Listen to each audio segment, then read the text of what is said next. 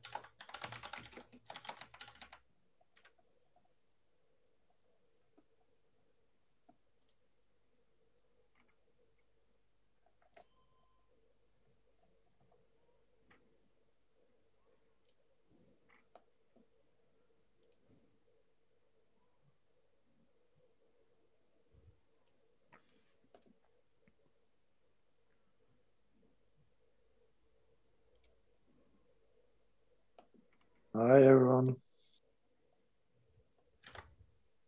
Hello. Hello, everybody. So we have a few more people. We are waiting until it's 6 o'clock, but this is just 2 more minutes to go.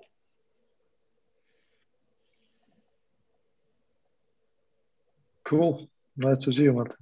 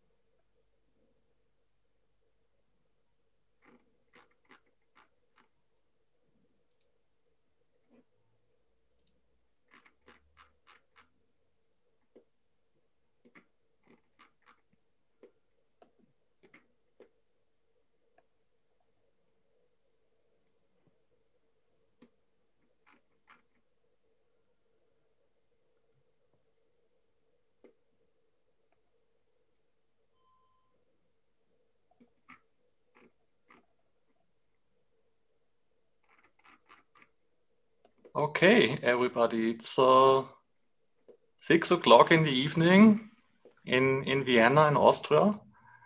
I'm looking forward to a very interesting guest and program we have today. Adam, welcome. So the guy in front of the cool Breaking Bad background, here you are.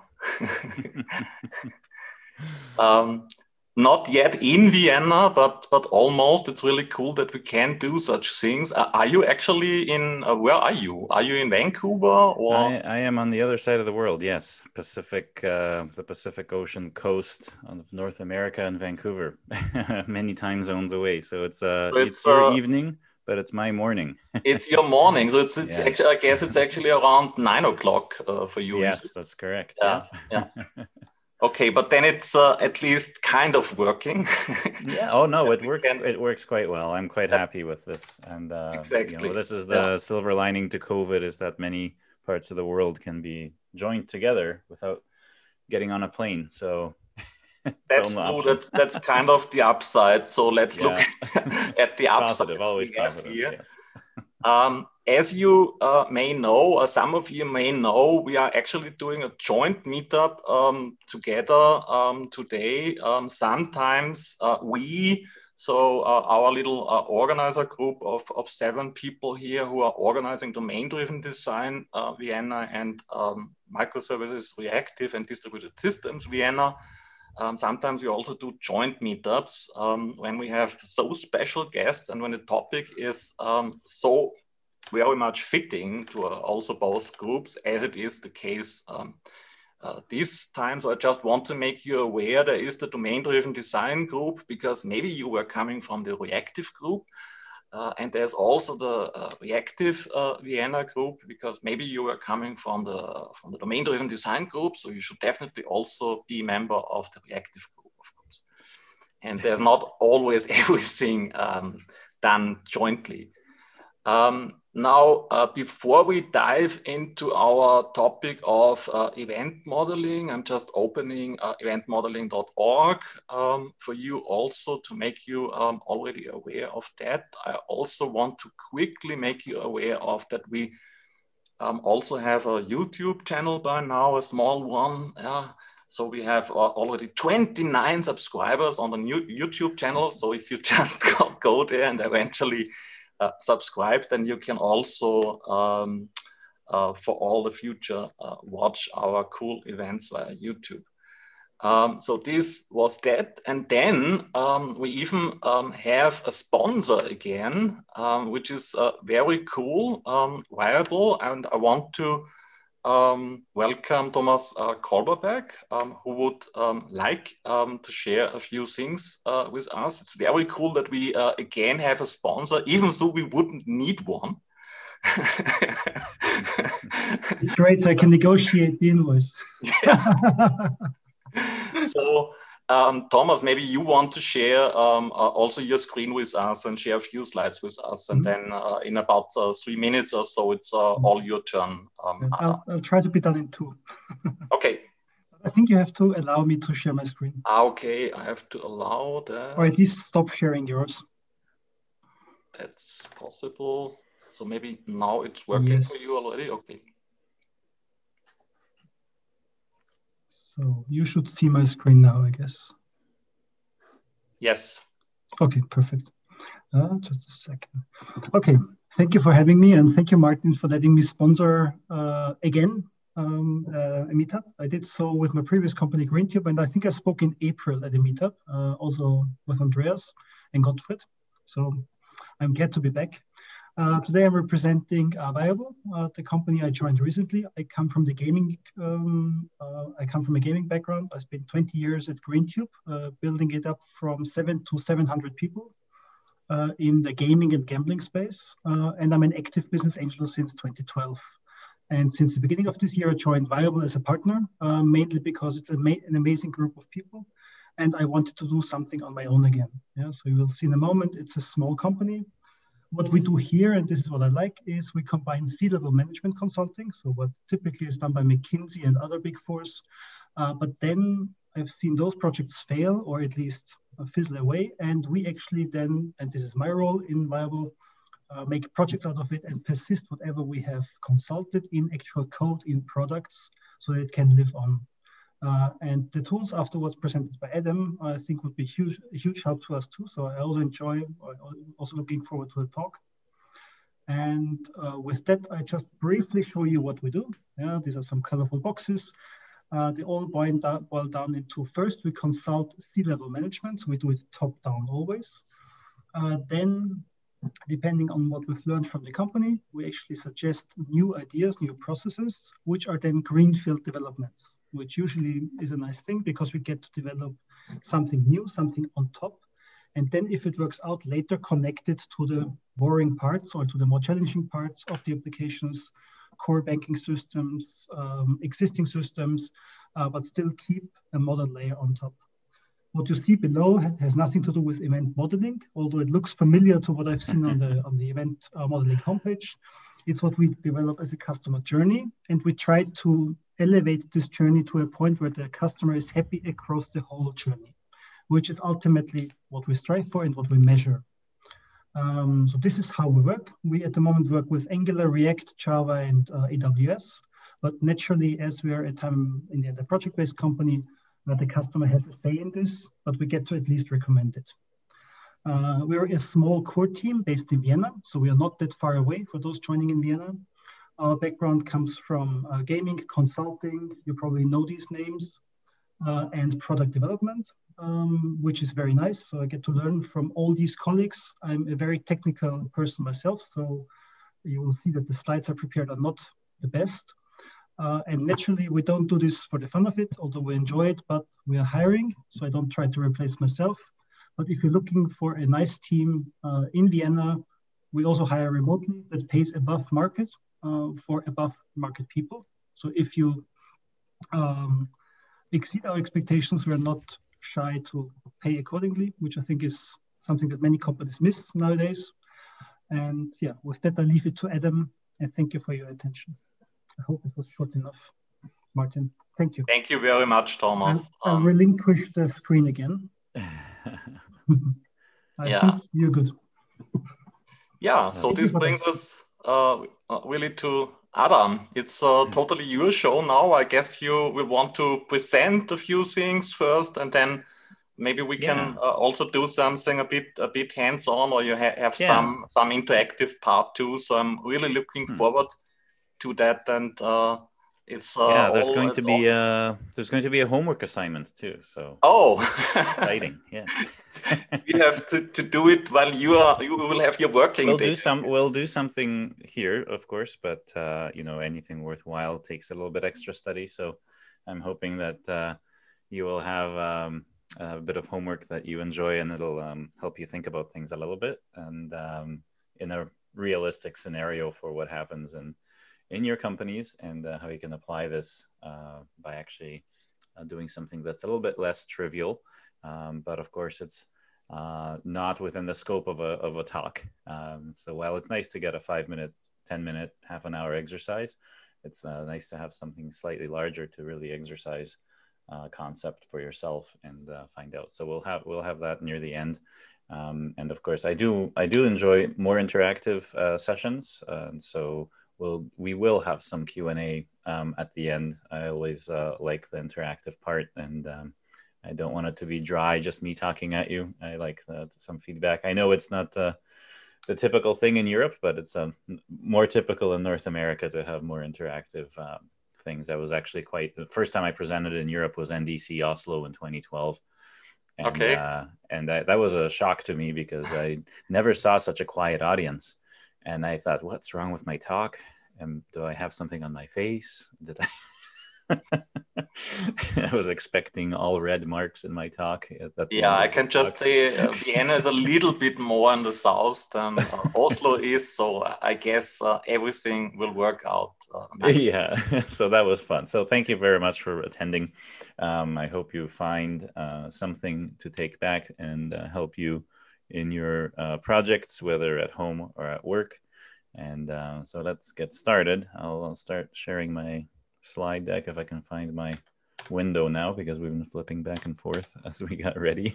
I was ready before, and now we went back here. So hopefully this will work. I'll start presenting, and then I will share my screen. And here we go. Okay. So everyone can see that, I hope. Yes. Oh, good. See, there's that feedback I need. I'm North American, so I'll know when to talk. All right. Great. So so here is event modeling as I presented, kind of in a new format for a course in one of the universities here about software design. So it was a nice experiment to see how in a computer science environment for engineering actual solutions, trying to look at it more scientifically, how event modeling helped tie some concepts like UML and others in for the students about how they're going to go out in the real world and apply software design after they graduate. So it was very nice, and I think it tied a nice bow at the end of the whole course for them to kind of relate state management and all the things that you see in actual solutions past the scientific look at algorithms and other things. So let's start then. So event modeling, first of all, is something that I did not intend on making. I was actually, I thought I was practicing event storming in Vancouver. And because we're so far away, removed from Europe, things like on the Galapagos Islands evolve differently. Different creatures with different attributes all of a sudden start to come up. And so in 2018, when Alberto had his event storming summit, I thought, well, this is crazy what you guys are doing. You're missing a few things. Telling this to the guy that invented event storming, crazy, right? This has worked really well for us. We love event storming. We do event storming with everyone, and it works so well. What are you talking about here? Maybe I should read your book again. There was some finite things that were added in Vancouver, and it really goes back to just how we thought about systems when I first met Greg Young, who did event sourcing quite a bit from 2005, 2006. Also, I think he came at that problem. I'm not going to speak for himself for him much, but he also came at the whole problem that he really wasn't doing anything exciting. He was working in some domains that required really good record keeping, and so event sourcing was a natural progression for that. He was in the law enforcement and gaming, so the ability to have immutable storage of history was key. But like many others, when you discover some application, you start to be happy with it, and you start to apply it to other areas. And so when I learned event sourcing from him, as a side effect, I learned a lot about an alternate way of specifying software. So the specifications with given when-thens, etc. The storyline of what happens in a system was very effective. I got addicted, right? I mean, before I was already doing given when-then for my unit tests and things like this, but this took it to a new level. It really explained the abstraction levels much better, so that you wouldn't have to align the planets to set something up in a test, whether it was integration or unit. It really started to click. The thing that Greg was doing was putting sticky notes on a whiteboard back in 2008 at a trading company and putting them in a sequence. So, sound familiar? Yeah, exactly. So this stuff has naturally progressed, just like CQRS and other concepts have kind of progressed in different, Martin Kleppmann talks about CRDTs and does a lot of database. If you have his database book, you can see that these islands of innovation kind of started to pop up in different parts of the world. So that's a little bit of the background of how I managed to come up with event modeling. I was really searching for a good name for it, and this came to mind, and I said, whatever, I'll stick with it. I'll have the North American spelling of modeling with one L, makes a nicer diagram.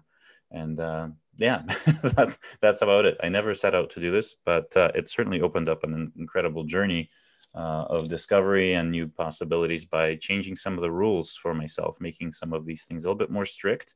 But in doing so, ended up having some more measurable metrics for how we decompose a solution, which really helped us as a company. I run my own company since 2015, Adaptech, which basically only does event-sourced CQRS systems and event modeling for specifications. And so it's nice to have a success story behind the approach that, we don't, I'm not just here preaching at you about something that I like. It's something that's used day to day to actually be better as a consulting company, to make more effective systems and to be more accountable for what you're charging your clients, etc. So it's been quite good for me to use what I thought was a good discovery in my own company and my own job and my day to day. So let's get going as to what are some of those insights that I got. Well, one of the first insights is actually stealing from behavior-driven development and specification by example. And it's a glimpse into the human mind, basically by saying that, and I have this argument quite a lot online because, well, your specifications aren't thorough. They're not like a finite state machine where you show every single possibility. But business owners rarely know all the possibilities themselves. So when the specifications are made, why are they exhaustive? Does that seem fair? I don't think so. The boss doesn't know what he wants yet, gives you the work to have every single possibility accounted for. That doesn't seem right. Well, going back to how humanity started and civilization went back all this time and how we evolved past other species, it's about moving knowledge forward from one generation to another. And there's a core part of the human mind where we need to basically retain information from previous generations, pass them on to the next ones. And that's an amazing thing that human minds do, is fill in the blanks. We don't actually store everything ever, right? And this goes back to, why does a specification need to store every single permutation? Unless it's like absolutely needed and you have some scientific or integral security thing. But for most things of like insurance companies and banking, you have a few permutations there. Maybe you have an inventory system or a point of sale system. It's, what was it on pen and paper? Did people make mistakes when they filled out those forms? Sure, they did. There was compensating actions for taking care of that. But they did have one thing. They kept track of what happened. And we'll go back in civilizations and we see that there's tablets and there's stories and there's all these things that allow a human mind to fill in the blank. And there's a couple of exercises that we can do to show how the mind fills in blanks for you. So if you have kids recently or have relatives that have kids and you had to read them a bedtime story, did you have to go and reference Hansel and Gretel or any of these other fairy tales? No, you somehow remembered them. Most people did anyway, if you had good parents. You remembered them from your own childhood and you knew a couple of key frames in that story so that you could recite that story really without a book to your kids. That's an amazing thing that makes us human, is this ability to recollect so much. It's almost like fractals, you have a few key points and then there's some kind of algorithm that evolves that one reference point, right? In Minecraft, you have a seed, and from that seed you generate a whole world based on an algorithm. So there's a lot of these interesting things that require fill in the blank for retention, and our brains are really slow, and so we can't process 30 frames, 60 frames per second recollection of every pixel that we see. We're not computers. There's an entirely different mechanism here. So let's go back and make computers more computer systems specifications and things like that more human. That's the number one thing that I found. And of course, I went over this already in terms of ledgers that kind of started. This is a trading. I think it's from this is from the Hudson Bay, North American trading, fur trading. These are all ledgers. So a lot of business and systems are built on ledgers. And that's again going back to civilization and systems that we had long before computers were really ledger-like anyway, and they had a storyline on them. There was dates on each page of what happened when. You could really walk through that and understand what happened. So that's another aspect that I learned. And of course, the reason we couldn't do that with automated information systems or digitization and the advent of the processor is the idea that we could store just as much. And honestly, before the 50s, probably, before the 60s and 50s, we did have an ability to do that because our processors were, vacuum tubes. We had very slow processors comparatively. So the storage problem wasn't as big. We couldn't really even have automation, digitization to be as fast that we would fill up whatever storage we had. Some of that might have been, not magnetic tape yet. It might have been punch cards or whatever.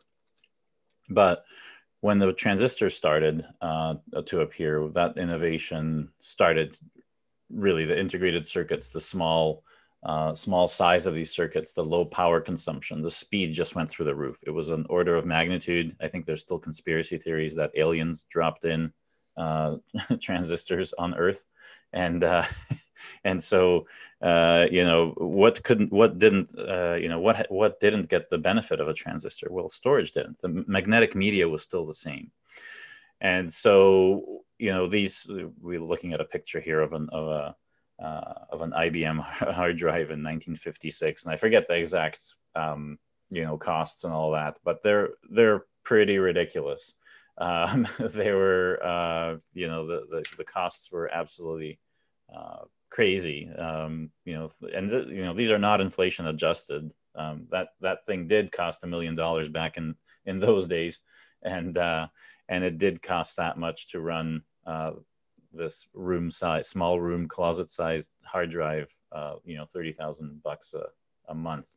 So while the transistor gained so much speed, the other side of Moore's law is storage didn't. So what happened to ledgers? Well, we couldn't have ledgers because it didn't make sense to. It was impractical. There was no economy of scale on the storage side. So we really had this first idea of the screens on any terminals really reflected a state of what is now, and any ledger-like storage was relegated to backups or log printouts for historic reasons, for historic purposes. So that's interesting, because if you think about that, it's a split between OLTP and OLAP, that what was used before as online transaction processing, in other words, someone that was doing things with pen and paper always had the ledger book next to them. They could always double check whether something was okay.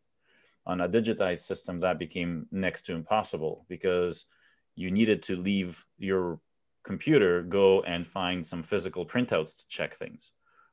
There's no way that was going to be digitized. So a huge aspect of information system automation ended up being thrown away. Now, this might sound like it's more of an argument for event sourcing than anything to do with event modeling, but it has the same background.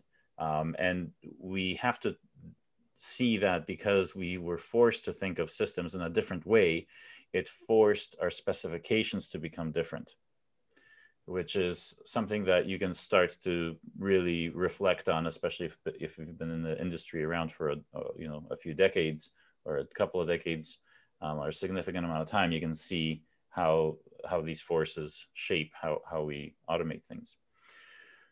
And another insight that I had is that, well, everything in the world is CQRS and event sourcing. I really don't care that you have an MVC application written in Ruby on Rails that shows, the state of a table entry with an ORM in between. The fact is, what happened in people's heads when they were using it is that they had a bunch of events. What do you remember when you're, using a system? I think there was a German presenter, I forget his name, that made a really good point. And he said, what happens in the real world when you change your name? Someone gets married and they change their last name. Well, you remember that person not as just their new last name. You remember when you see them that their maiden name was whatever it was. You have a recollection of some history. In digitized systems, we have this way of forcing ourselves to forget what things were, as if that's a good thing. We have to remember there's a reason we do that. And so the fact that we store things a certain way in modern sort of run-of-the-mill applications these days it doesn't erase the fact that the system had events that happened. I registered for this website. I added this to my shopping cart. I paid for my order. I acknowledged the receipt of the goods when it got delivered. Those are events on a timeline. The system may store artifacts of that. It may not even have a concept of an event internally. And it basically equates to, throwing away the event. So they're there. Obviously, we understand that on a timeline, something happened and we had some information added to the system at each point, but we don't store it that way. And that's interesting, because those facts, if you can look at even a canonical model of some tables, you don't have multiple models or anything like that. Parts of them make different models. You can say that a query that joins two different sets of tables is a different model. Ideally, you don't have that, but that the point is that sequence of what actually happened, you take that as the truth and then project many different aspects. In traditional applications, that may be a cobbled mess in an ERD diagram. Sure, absolutely. But it still is a projection. We try to make one projection instead of many, which is probably better. Well, no, the many is better. Let me rephrase my grammar here. But what we have obviously from the past is these normalize all data. We don't have much storage, optimize things for performance right away. You can see where that, that history lesson of how we started digitizing systems shaped what tooling we have. And that's really important to understand, because that will explain a lot of the resistance you get as you start to move to event-driven, reactive, domain-driven design, goals in your organization. You find some people are, they get it, and maybe they're junior people and they don't know anything else, and they don't have some previous lessons and habits. But maybe some people that have 10 years of history, they rely on that experience. It's not going to be really easy to convince them to change the way that they're writing systems. So again, those are the points that I was making there. And back to Fred's really excellent insight is that we also, the other part of this slide is that we also focused a lot on, trying to describe systems as to what our abstractions were and things like that. And I really struggled to get, companies to adopt things like domain-driven design, et cetera. There's, millions of patterns out there. Well, not millions, but quite a lot. A lot of them say the same thing. You have related patterns like bubble, strangler, you have observer, you have patterns that don't really apply in some languages while they apply in others. So there's this whole, how do you get information into the system? There's a huge subjective opinion of doing that. It might be, you have code reviews and say, oh, that's not how I would do that pattern. I'm going to reject that. It ends up being very dubious and unscientific, unfortunately, even though there's great books written about it with patterns of integration and all the things we're real fans of. But in the end, when you turn the computer off, it's what's on disk that's left, right? And Fred had this insight a long time ago.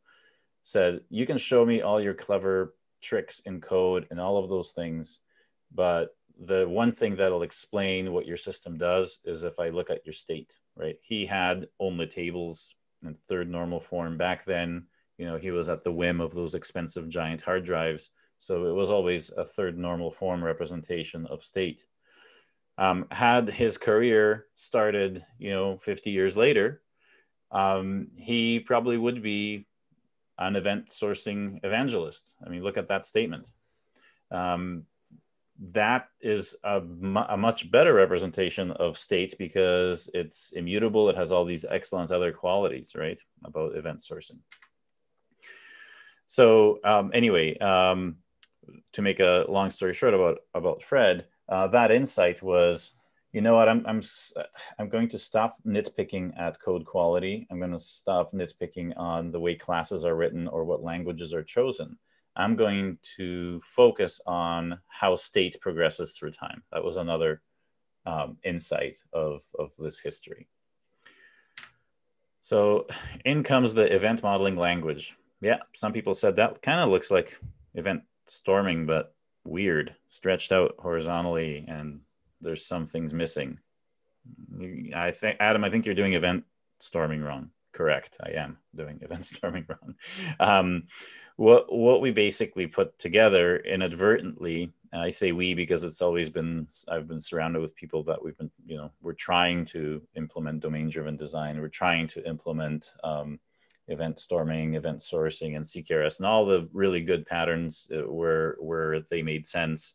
and that's how we made our living. So what we discovered as a consultancy is that you need to not have too much baggage with you. So there's certain things that didn't end up sticking because it was just too hard to enforce so many patterns. We had only so much time to be effective. So you'll notice, if you're familiar with event storming, there's no hotspots. There's no users. Users became front and center at the top instead of some stickies, because we ended up having to work with a lot of designers and UX, UI. And from the business perspective, that was incredibly important. So we noticed that a lot of what we do in domain-driven design, et cetera, is really focused on the developer side.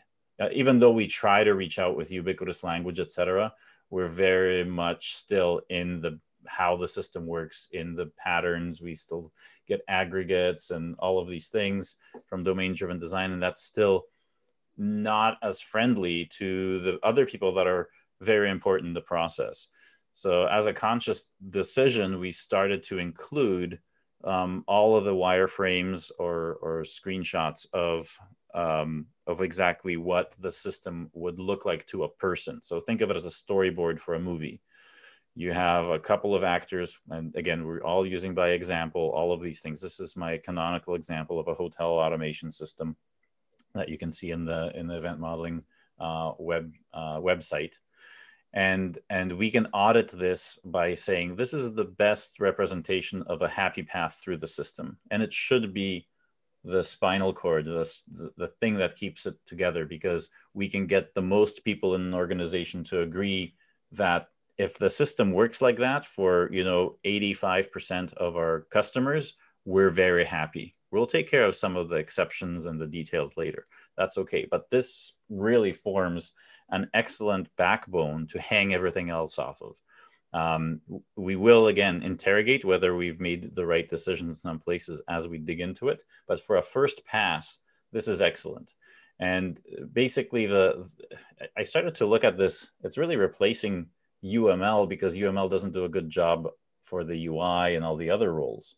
Right? We can start to project plan and look at how long systems will do. We can introduce estimates back into software. Really interesting concepts. So recently, I started to refer to event modeling as a language more than anything else, because its primary purpose is communication.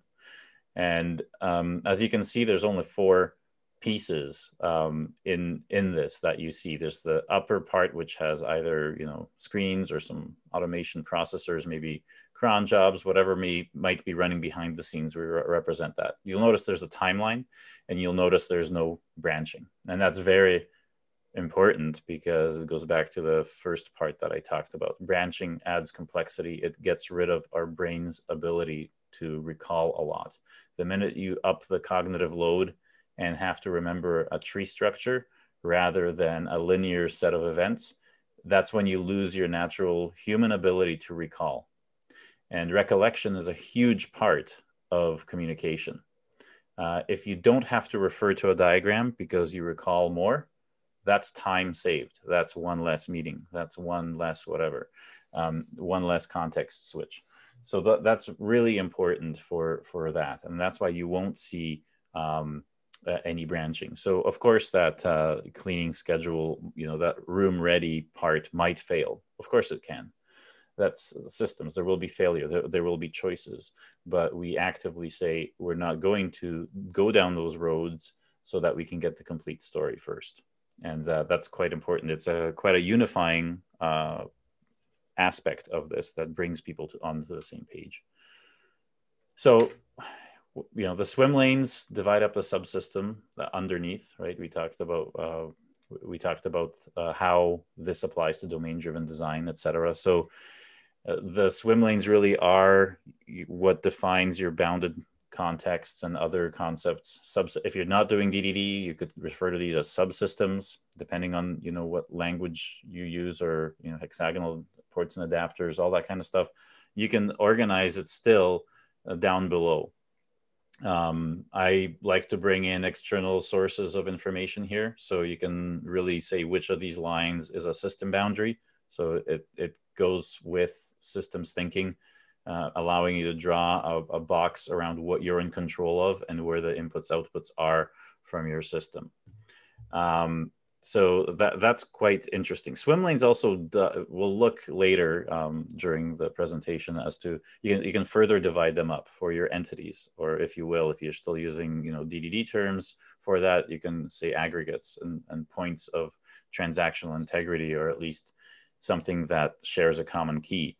You can start to subdivide those things to say that I have 5 orders currently in the system. Here are the things that have happened to each of those on a timeline by example.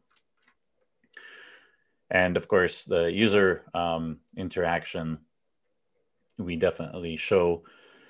And that depends on the type of project. Sometimes you might come at a project from the business perspective, and the client says, look, we need this app and this backend system to make everything work. So where do we start? They sometimes don't even know where to start. First of all, you can use this as a replacement for problem space discovery. I like to do problem space discovery by example. So I say, well, let's throw these screens together like this. Is that something that you see your customers using and being happy with, right? Of course, everything will be experimented with. Once we get an MVP, we'll get feedback. This is not very rigid. You can still use this as an idea exchange. Like in event storming, we really kind of move freely with stickies about what events happened. Same thing, but we throw in the visual part. And there's another reason why the visual part is here. Even if our system is entirely back-end, I would put screens that show progress on like a monitoring screen. Maybe it's a progress bar that someone sees, and maybe there's a little drop down with the details view. Like when you're updating your software, you can see what lines are being executed. It might be a general aggregator of how many orders have been processed today, or something like that. But we always give a visual, and the reason we always give a visual, even for back-end systems, is because of a significant percentage, let's just call it arbitrarily, half of the population are visual learners. They appreciate sticky notes with writing on them, but it doesn't register the same way that someone that is analytical. So we have to be inclusive, right? Inclusivity is the #1 goal of event modeling, because that helps the communication, right? So if this is useless to someone from design, then we've failed, right? So that's why it's called the event modeling language, so that we can communicate with as many roles as possible and really treat this as a blueprint. That's another word that I use a lot, is that we are missing blueprints in software. And we have some for the technical side, but we don't have something for the organization. And we still want to have a blueprint like other engineering disciplines, right? We want to be better engineers. I think everyone wants to do that. So why do we not have blueprints? Well, UML is too long to, might as well be writing the code if you're going to be drawing a box for every class you make. True. That's why we don't have classes here, right? This is why we force just state view, because it's enough. So that's how we show examples of what happens over a time. Now, the middle is kind of interesting. It's an optional one. If you're starting out really quickly, I usually leave this out and fill it in later. And this identifies the input and the output of the system across a timeline. And it identifies data going in, data going out. You'll notice that it's going to be more useful in other applications, such as security, which is coming up on another slide, and other concepts such as SLAs and some other requirements that you can elaborate on. But it's also nice to see the patterns. So this entire set of swim lanes really looks like music notes. And so people have called this the harmony of your system, because as you're looking at it, you see patterns, just like you look at a sheet of music. That piece of that particular music is going to sound like something. And so people now look at event models from far away and see that, oh yeah, that's the thing we're working on. And this part I can see in the pattern is payment heavy, and that's probably the checkout part. And you start to really develop the book or the blueprint of your application to really look like these music notes. And so just to clarify, the blue are the commands. and they basically are intent to change the system. I don't like to use the word input because it implies that something's going to immediately give you output. Or if you need to look at something, it kind of says that, hey, I need to poke the system to get some information out. And that's not the way things really work. We only want to capture things that change state, not say that commands are interactions with the system. So a lot of times if you've done, for example, event storming with brand new people, they might start to say, well, my event is I queried for the total sales, right? Or I queried for, the last price or the last order. Those are not changing states. So they're not commands, but people see that as an interaction. So I try to move away from the input-output mindset and say state change and how are you going to affect changing the system so it serves you? And then how, conversely, the green, how is the system going to inform you so that you can make right decisions? What information is the system going to inform you about? And that moves away from the input-output kind of mechanical way that we think of things and really starts to think about this as an organization of information. And that's it. So like I said before, we didn't have much time to teach people a lot. So what are the core things that ended up sticking around? Well, these are the 4 core things. We really needed these, and everything else ended up being less of a priority. And that's why these made it to being the core piece. And there is a saying that simplicity is hard to get at. And sometimes you need to do that through many, many experiments to get to it. And our experiments showed that these 4 pieces were the core that you needed to have to get everyone on the same page as to what's happening in the system. Adding any more was a decreasing curve on your returns. You were past that. There's many reasons for that. The other thing that people have trouble with is that there's only one way that things can connect. And there's a very good reason for that. And in reactive systems, we say, well, that's not true. An event can trigger a command. Yes and no. There is an implied projection of when you receive that event that you can then send a command. If it's a no-op, fine, but that means it's an empty green box. And there's no UI or job. Is there a system that does this automatically? Then it's a no-op as well, but it's there. And having this circle of what you can command, what you can connect with, allows you to draw on very few patterns that you need to enumerate to get estimates right. No matter what your implementation is, because you have a very strict way of connecting things, you have very few patterns to categories of patterns. You don't have 150 enterprise patterns all of a sudden. You only have 4 patterns that you can get out of this, right, that we use. And so what happens when you have few patterns? You have to decompose large patterns into the smaller patterns. Seems tedious, but the benefit of that is that now you have a way to get a better unit of work. And in doing so, you get a better way to have estimates calculated from actual work instead of subjective things such as planning poker and other things. Now, there's a whole bunch of things about cadence and repeatability of your solution that come into play, especially if you're doing event sourcing, et cetera. But we can also take advantage of this in traditional systems. What generally happens, though, is that we start to see just the horror show of coupling in traditional systems, which is still okay. I mean, if you have a canonical model for your data and you want to squeeze in an extra field for some process, or you want to delete a field or do other changes, if you have an event model for that traditional system, you can actually go back to business. Look, this is going to like change half of our workflow in the entire system. And it's not going to be, just add me a field here, an afternoon of work. It's going to be a disruptive set of changes that's going to require 4 months of development and testing. So you need to have those back. And so having this is quite important. The other thing that we do in this model, let me just go back to it because I forgot to mention it, is that there's something quite important that people don't realize. It's the information completeness.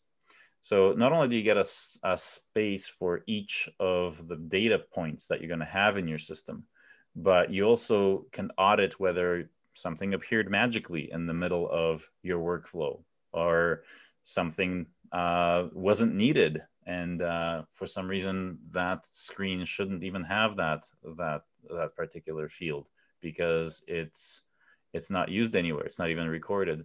So that information completeness is quite important because it also supports the coupling. So seeing which parts of the system get affected by something, and test our assumptions.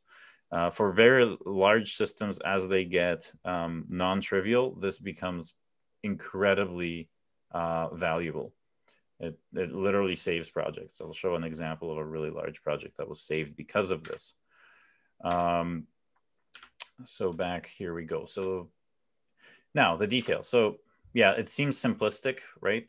Have just the happy path. Our systems are more complicated. Well, if we have data variance, we can start to do given when thens, and for reads, given thens. So we can set up scenarios that basically point, and we can have a little legend, and generally the details are shown down below.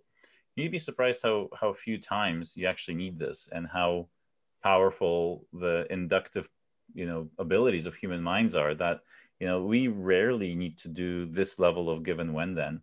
There's so much that people understand from the intent of the whole system, because you have that story, that this need to over specify seems to go away because we're trusting people, and we're trusting them because everyone's on the same page. It's hard to trust someone if you don't think they have the same idea of the system, and that's where the silos in our industry really hurt us, right? If we have a blueprint where everyone understands how the whole system works, all of a sudden trust is elevated, because you can say that, well, why did you do that?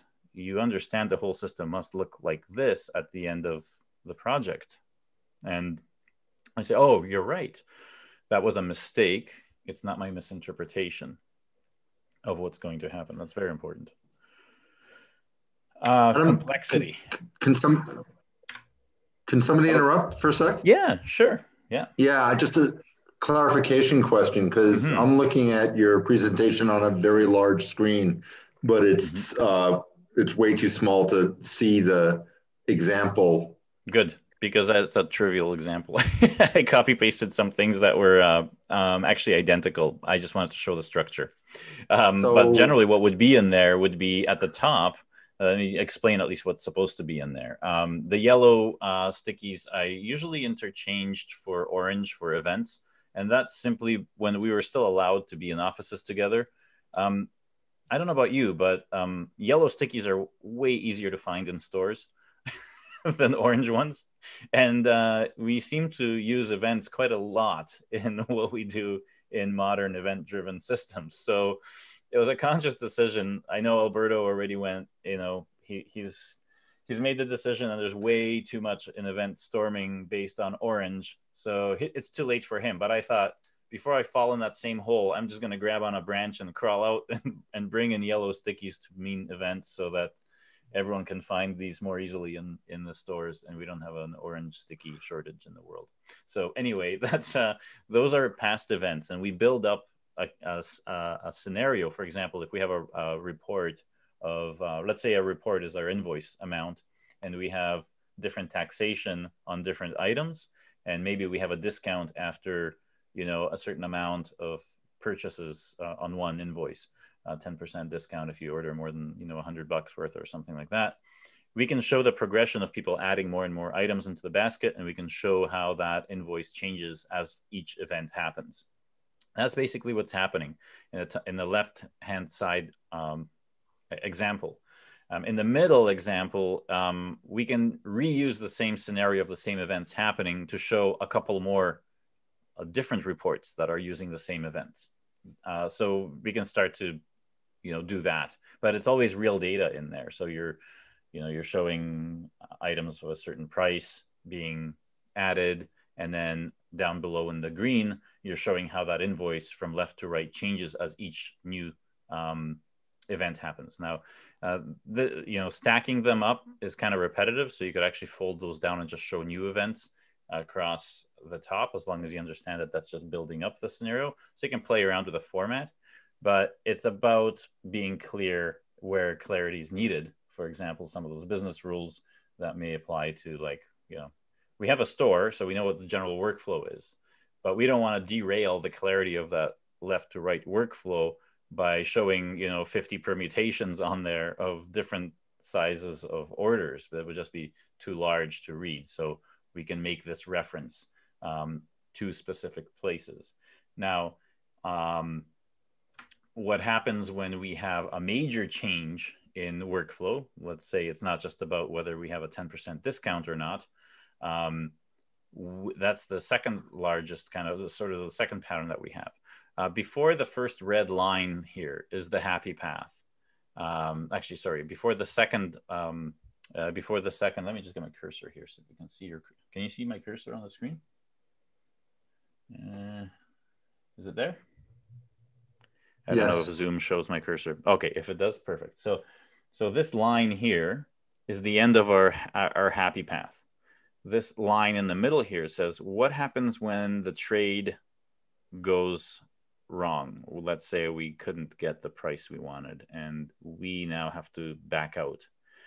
We then reference this other part on the very right-hand side as to what happens with the system in that seriously unhappy path, which is not just the trivial undo or redo or retry, right?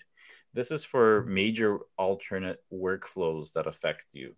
That's the second pattern that we use here, is we generally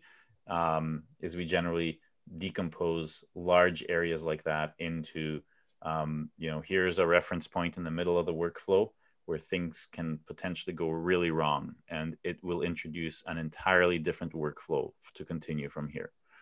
And that's where we explain that alternate workflow is on the very right-hand side. And generally there are arrows pointing at the top here saying that if things go wrong, check here. And generally we also label them. They're very well-known scenarios in a business. And so we really don't require a specific notation for it, but the language and the way we express state change over time is still done the same way. Now, the third kind of least common way to do it is where there's a small alternate workflow. Let's say you put in the wrong password and you're going to retry something. We simply add that as an extra step in the workflow, like somewhere in here. So there could be like I tried to type in this password, but it was my old one. So I got you're not logged in, and I try again with the right one, and now I'm logged in. What that does is it still shows by example what screens people see in both scenarios, and it's not as big a problem to have an entire workflow for it. And it's something that does affect what screens you see and things like that, and what the workflow is. So it's not a data thing. You can't put it in that first pattern, but that seems to work generally. So we have these three ways of getting into the details and explaining them. So why do we do this again? It's because we don't want to, plop the domain-driven design blue book on everyone's desks and ask them to learn this. If everyone understands domain-driven design, the whole company will be awesome. Well, great, but how, in my consulting days, getting everyone to understand domain-driven design was like pulling teeth.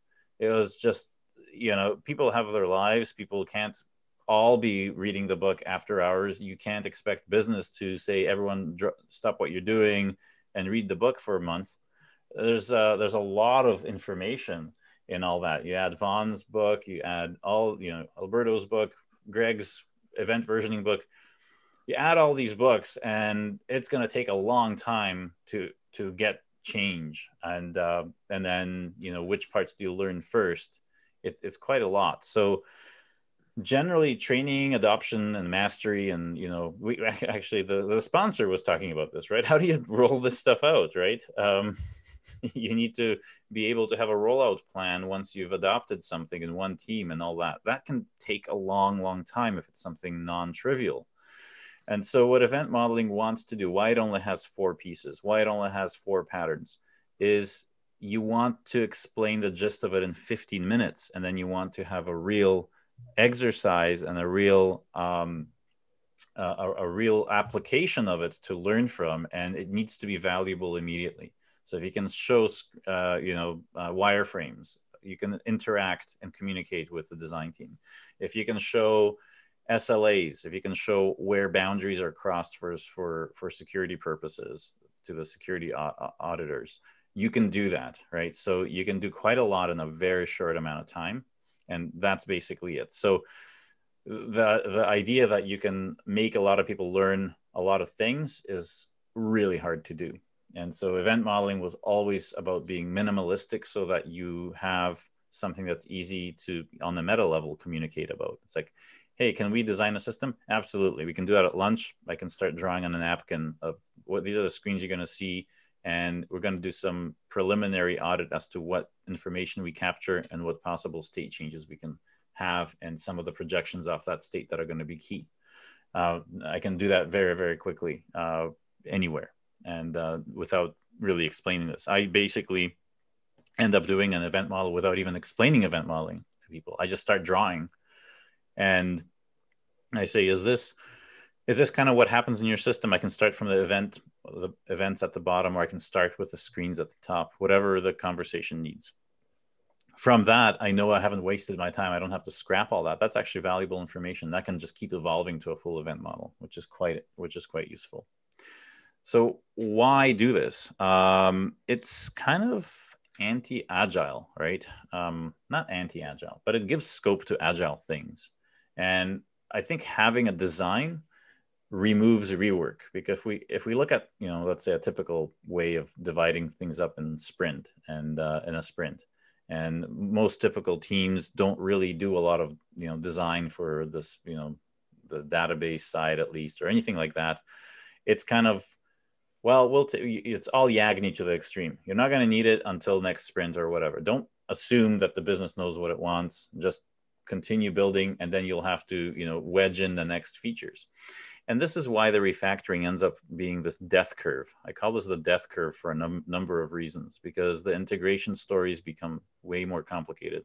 It's why a feature that's done at the beginning is easier and takes less time than the exact same feature put in the 6 months into the project. And that's because you need to do a lot of rework. You need to rejig things. You need to add the coupling to the existing solution. So what happens with event modeling is that you have a way to come up with not UML, but a solution that at least tracks state, so that you're not refactoring for the sake of introducing coupling. You take care of the coupling question at the beginning. And so you want that flat cost curve. When I add the last feature, I really don't need to be changing the SQL statements to accommodate for other, values in other rows or anything like that for a feature that I wrote 6 months ago. We need to have a better blueprint. Like all other industries have, all other engineering disciplines have blueprints that they work off of. The reason that we don't have this in software these days is because there was a horrible time in the 90s and 80s where most of the large software projects out there, enterprise software projects, were done in an aspect of engineering, at least in North America, where you had separate companies doing specifications than the ones that were doing the implementations. And that caused a battle for budget, which meant that waterfall was actually not represented properly. Waterfall is iterative. It's not big design up front. Waterfall is broken down into stages if it's done properly. And I got this, I got this from Mel Conway from his mouth. So it's not something I'm making up. And his history in that in North America in the enterprise world is a reflection of how the waterfall process was taken advantage of by two competing companies. One that was being contracted for specs, one that was contracted for the implementation. When you have that competition, you start to compete for budget. And that's where the ugly waterfall came from. And that was something that needed to be fixed. And Agile came along and fixed it. But we're still on that crutch. And so that push is to have no design, unfortunately, at least not to the same level that you have design in others. And we have all sorts of excuses about, well, we don't have, when you build a bridge, you can't, destroy it and change the spanners easy. That's fine, but it's not, let's not take it to the extreme saying that software is free. It still takes time to build things. So, that argument about software is not engineering is a bit pushed too far, in my opinion. And so we have to come back to the middle somewhere where we have small design up front. We don't want big design up front, right? And this is, if we had big design up front, we would have UML, and I would show you a square or a rectangle for every class in the system that I want. And this is why event modeling throws away all of that to keep the design small. Traditional systems, all that you're doing in DDD and event sourcing or reactive systems, you're going to get people that are doing things the old way. You need a way to build a bridge. So event modeling works for traditional systems. Now, Sebastian Boltz, I believe, Bortz, yeah, that's his name, was really kind enough to make a shorthand for this. But I want it to be explicit still here. When we have a traditional system where, for example, there's a registration thing, we can show exactly on a timeline how we interact with that user record. And this is where we can get an insight into coupling, right? And where we can get an insight into data loss. For example, the fact that the code was none for the verification is lost. It's just in a backup somewhere, right? Or we maybe have a history table, but that number now is 654321. We don't have any place for the fact that this was a blank or something else. We lose that history. So we show where data is deleted. And in fact, this none entry is deleted. There's no such thing as update. It's a delete and then a write. So that's kind of where we start to show the deficiencies of current state only approach, or at least an event model allows you to elaborate why why we're losing information, or why it's impossible to implement a feature because we have these losses. And you can, I'll show you in a bit, we also have a way to use this intermingled with event-sourced or event-driven architectures and show them in the same diagram. So that, for example, a legacy code situation that only has tables like this. You have something that you inherited from years ago that's written in on top of tables with an ORM. You're writing something reactive new. How do they communicate together? You can show quite easily with an event model where the handoff happens and what information goes from one system to another. It's about information pushing across boundaries. Stream processing for state. It's easy to represent these types of functional paradigms where you can say I'm going to read everything functionally versus I'm going to pare down that to be each entity versus all the way down to the types of changes in an entity. It starts to question the aggregates approach, right, with the functional perspective. Again, sorry about the small writing. I will explain what's going on here. Aggregate is on your right. We have an order, an address, items, delivery method, right? We have a way to decompose that, because if you look at the very right-hand side, we have, you can't read them, but it says add item, complete the order, and deliver, set the delivery address or something like that. So we have like 4 operations that you can do on this aggregate route. And our aggregate route is the order. The aggregate is all of this collection here. This nice little graph seems great, but do we need all that information to just complete the order or any of those individual things? So on the left is how we decompose that, start to look at things in a functional way. And this is where you can start to get away from the OO focus of some of the implementation side of domain-driven design, where, look, why am I hydrating if I'm doing event sourcing this entire order? Or why am I fetching all of these tables from the database just to do that? Oh, well, because aggregate says to do so, to have a check. That's okay, you can still have the check, but you don't need to grab all that information. So it's about being very flexible in terms of what you can bring in to accomplish each of these things that you want to do with an order individually, and you start to basically increase the performance and other aspects of your system. I think it also allows you to decompose things a lot better, and you can show this in the swim lanes as to how this decomposes. And further to apply to DDD, different, especially event-sourced ones, you can start to show SLAs. We start to put that onto the event model itself.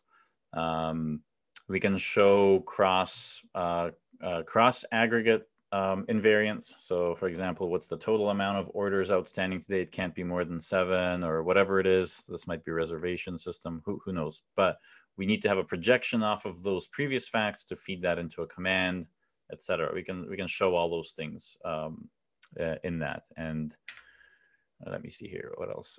Yeah, so polyglot architecture, this is something that we can start to do when we think of state. Even in non-event sourced systems, we can start to put in different stacks to make something work together. And the reason we can do that is because we're following open-close principle. We are taking each state change as something that you don't have to go and rewrite, which is one of the reasons you can't have polyglot architecture in most places, is because we're doing agile with Yagni. And so if it's going to be in a different language, I might have to go and crack open that, that registration thing to add the email verification functionality. That lack of open-close principle is the reason it's really hard to have true polyglot. We start to look at people, we interpret polyglot as saying our developers need to know more languages, not we're polyglots so that we can have people that like a specific language always implement in that language. You'll start to see more of that in the serverless world, where people say, I just have a function here that the cloud's going to run for me, and I really don't care what language it's written in. People start to care if someone else is going to have to maintain that code. So that maintaining the code and code reviews, these subjective things, need to be thrown out if you can, because you don't want to add rework. And that small design up front removes the need for rework. And therefore, if there are problems, because you have granularity, at least if there is rework, you're changing the type of state transition. So what you want the granularity to enable you to do is to be able to throw away and rewrite a piece. And with event modeling, that becomes something that you can do, because your state transitions are small enough that it's not a major headache to say that thing needs to change, that part of the event model needs to change. You want the confidence to throw away what's there and replace it with something that's supposed to be there. And that old thing might have been in C#, and the new thing is written in whatever, F# or whatever you're doing, whatever the other person is skilled in. That's true polyglot, right? For fun, there's an example where you can just reroute things on Nginx. What you're sharing down below is maybe an event store or a set of tables, security tokens, reports. You can start to glue all these things together. And then different roles. So how does this actually talk to everyone in the company? So UX, UI, obviously designers use the top lane. They love being able to, interact with the tool of their choice. But then things like Miro have plugins for Figma and other things, which is kind of nice. So that if you have an event model in Miro and your designers are working in Figma, what they're working on, or Adobe, I think Adobe is also, there's plugins that exist for that. So if your designers are doing that, they're like, hey, cool, we're not just, artsy people that don't appreciate the system. The UX, the user experience aspect of this whole thing is about what information am I seeing? And it's not rocket science, not a bunch of algorithms. It's about, can I actually understand that the system remembered what I put on the screen? Can I see where that links up elsewhere? Again, going back to that storyboard approach, does the plot of the movie make sense? Can I see that this conversation in the movie is not confusing someone because what are they talking about? This scene seems like it's put in here artificially and there's no continuity. They can analyze cognitive load. What is the system remembering for me? What information is available for me to display at any point so that I can present it on the right screen at the right time in the workflow that we're supporting.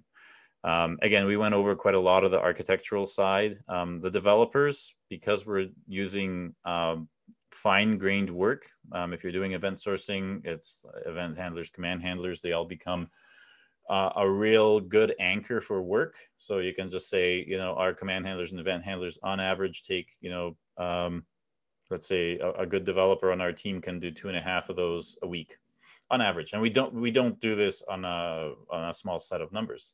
So the fact that you're doing a very familiar pattern over and over again gives you that cadence to then also be able to measure those things. And it's really good also for onboarding, because then if someone's coming in and to the team, they can, deploy code that day. If they're jumping in on a particular vertical slice, they say, well, how do I write a command handler? Well, look at all the previous commits of the entire team for the last week, or just look at the previous command handler that someone else wrote, copy, paste it, change the logic, change the events in it, and hook it up to the right screen, you're done. So the ability to get onboarded is incredibly easy, because you have a very good cadence of applying the same strategy to implement the whole solution over and over again. It's not a brand new experiment for every single state transition. It's always something that's done in a certain pattern, and that way you get that repeatability. So slices for developers are really, really helpful for many aspects. Slices are also good for project management. Again, this goes back to the estimate question, and how you can basically show that the system works. As you're completing these vertical pieces, you can show them actually deployed and working. So again, it's not about this almost done, 95% done. When you have the state transitions done correctly in the staging environment, wherever, all the way to production, you can show that these are working. So, and that goes against also that open close principle, because if you have reserved all the space for the proper fields, etc., from the project management side, that the coupling's been addressed, and that whatever something's being used further down the line, that spot is reserved. So when that ticket is closed, it's done. Now, interfacing with traditional stuff, Jira systems and all that, these slices make great Jira epics, right? And underneath, you can have a Jira ticket for each, unit test or other unit of work, or the UI component, etc. But on the whole, it's a really nice granule to be able to understand what the system is doing. And of course, quality assurance, you're getting a lot of context here. And also for security, which I mentioned, and it's not on the slide, for threat modeling, it's gold, because a security analyst understands it. They're not just looking at an API spec. They're actually shown the intention of how the API is going to be used, the sequence of API calls, how the state progresses, instead of trying to reverse engineer all that from just the implementations. So it makes for very effective threat modeling for your security side. And also data retention and all these other things are quite important. So that's about it. I think I'm running late, unfortunately, because it's already 10 after. We're going to have some time for some fun exercises, and then some homework assignments, and also some questions and answers. So we can get through maybe a couple of minutes of core questions and answers, and then jump into the little exercise and introduce you to kind of where we talk about most of these topics, every week. So for a third meetup that you can join today, it's the one that's called Vancouver Event-Driven Meetup. Now it's shortened to the Event-Driven Meetup because of COVID. There are no borders for these things anymore. So we typically do this stuff every week on Fridays, unless I'm super busy. Basically trying to get some more people to host it in the coming weeks, because it's one of those things that I'm doing quite often. And there's also a podcast that I'm doing that's not on this slide yet. But yeah, the meetup where we talk about event modeling quite a lot is the event-driven meetup. We also talk about CQRS event sourcing there, hexagonal architecture, domain-driven design. We get into discussing some event storming things as well too, and it's generally quite a fun thing. So also there is a Slack group that's called the I guess eventmodeling.slack.com, but the invite is on the event modeling site on the resources page. You can find the Slack link for the invite. So any questions that you have, we generally answer there. And then, of course, the YouTube channel is a recording of all of those sessions where we discuss some of these things. And there's another YouTube channel that is the seed of the podcast. And that podcast is going to go live as a podcast in the next coming weeks. I'm just going to try and share that with you while I do this. 1 second here. And where do we have that? All right. So there's 5 episodes on this right now. Screen share.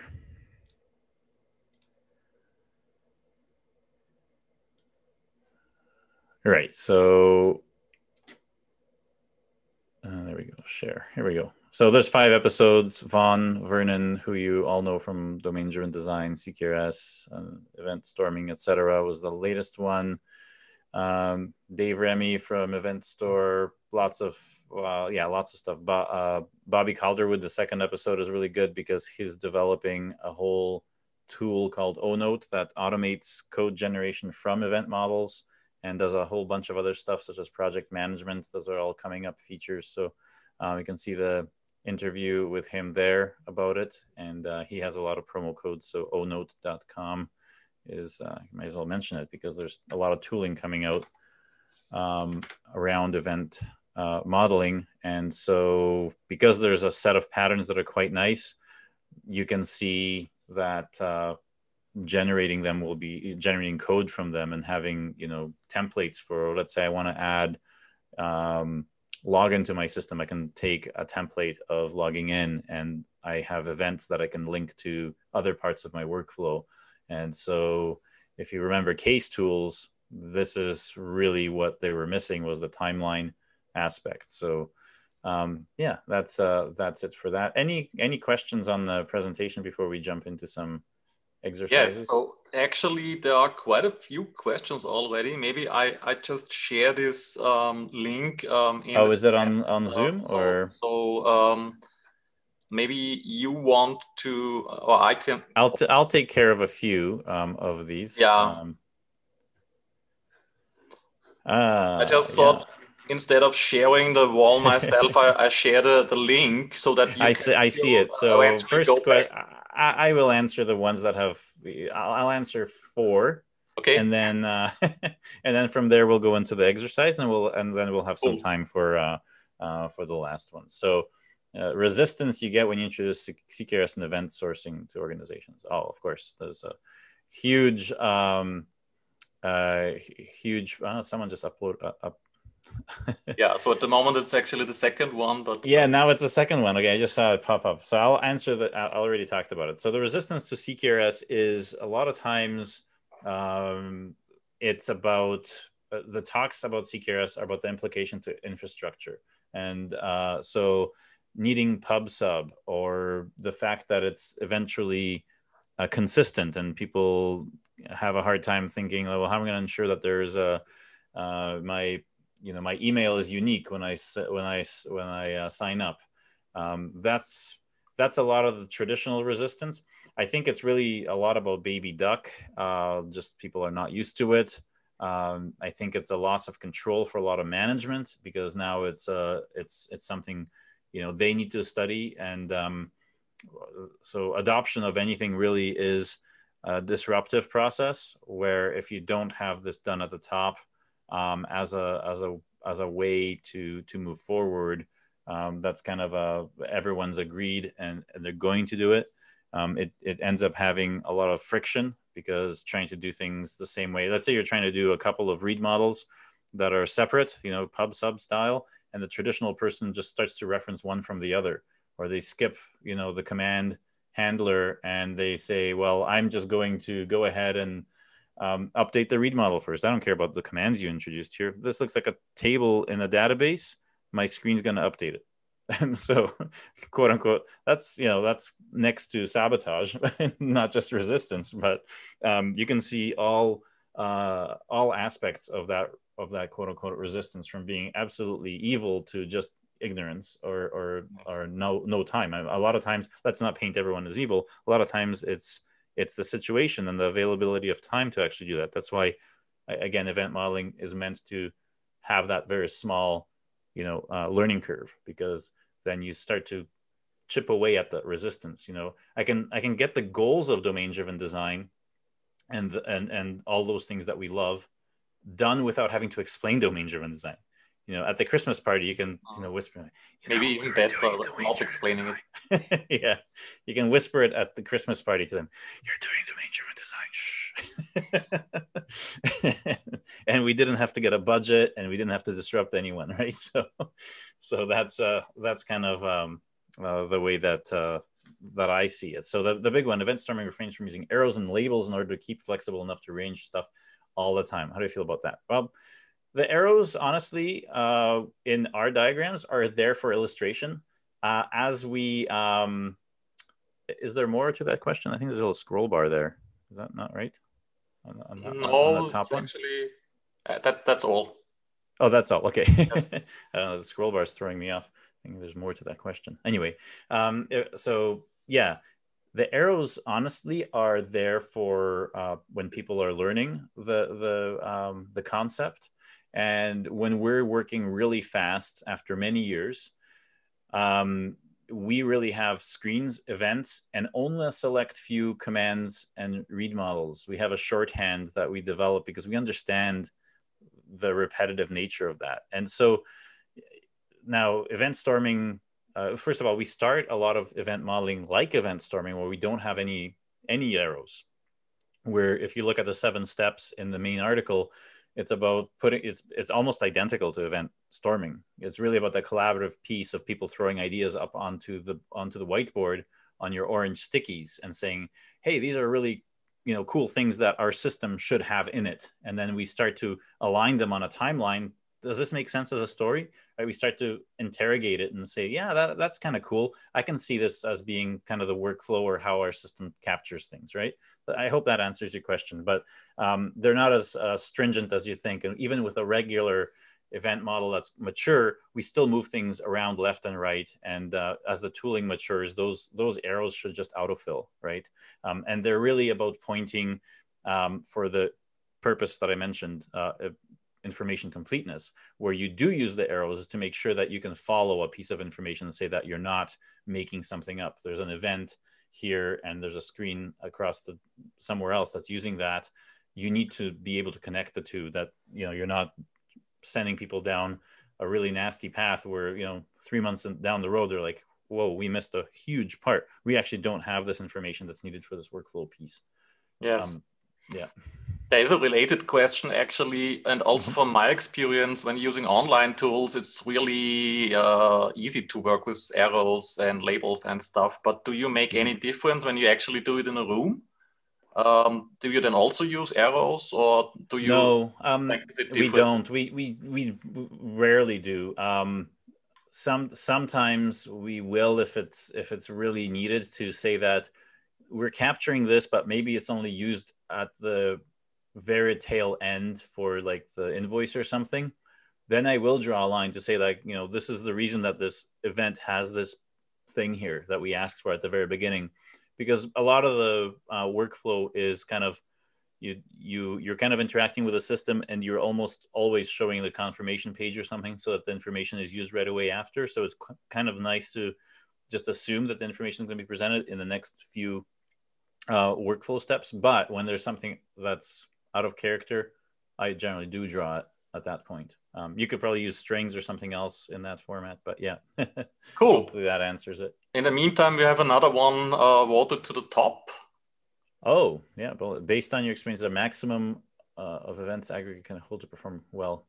Well, that's entirely, so Thomas, the maximum number of events gets into a bigger discussion about data management, where we're talking about tombstoning and saying, do we use just infrastructure level type snapshots, or do we have a business? And I tend to push things toward the business. Is that if you were doing things on pen and paper, you wouldn't have a filing cabinet the size of your room so that you could have all these events to look at for just online processing. So you would want to have, we're going to close the books on last month, and all the things this month are brand new entities. They might have some initial data with them, that's fine. We can reference last month if we want, but those events might actually be stored on slower storage and things like that. You want your online transaction processing to be incredibly quick for really fast blue-green deploys.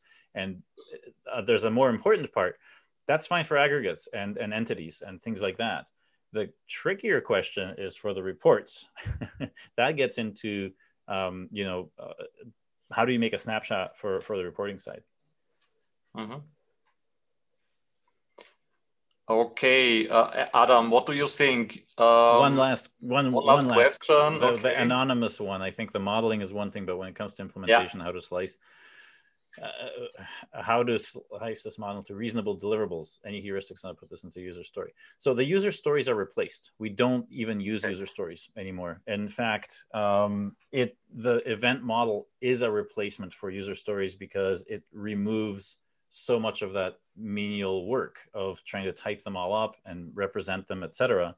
So again, going back to how the human brain can fill in the blanks, we get those. If there are a number of permutations of data or some changes in the actual workflow, we do make those. We put those on the event model. So given wendens we already showed, so they're shown on the event model.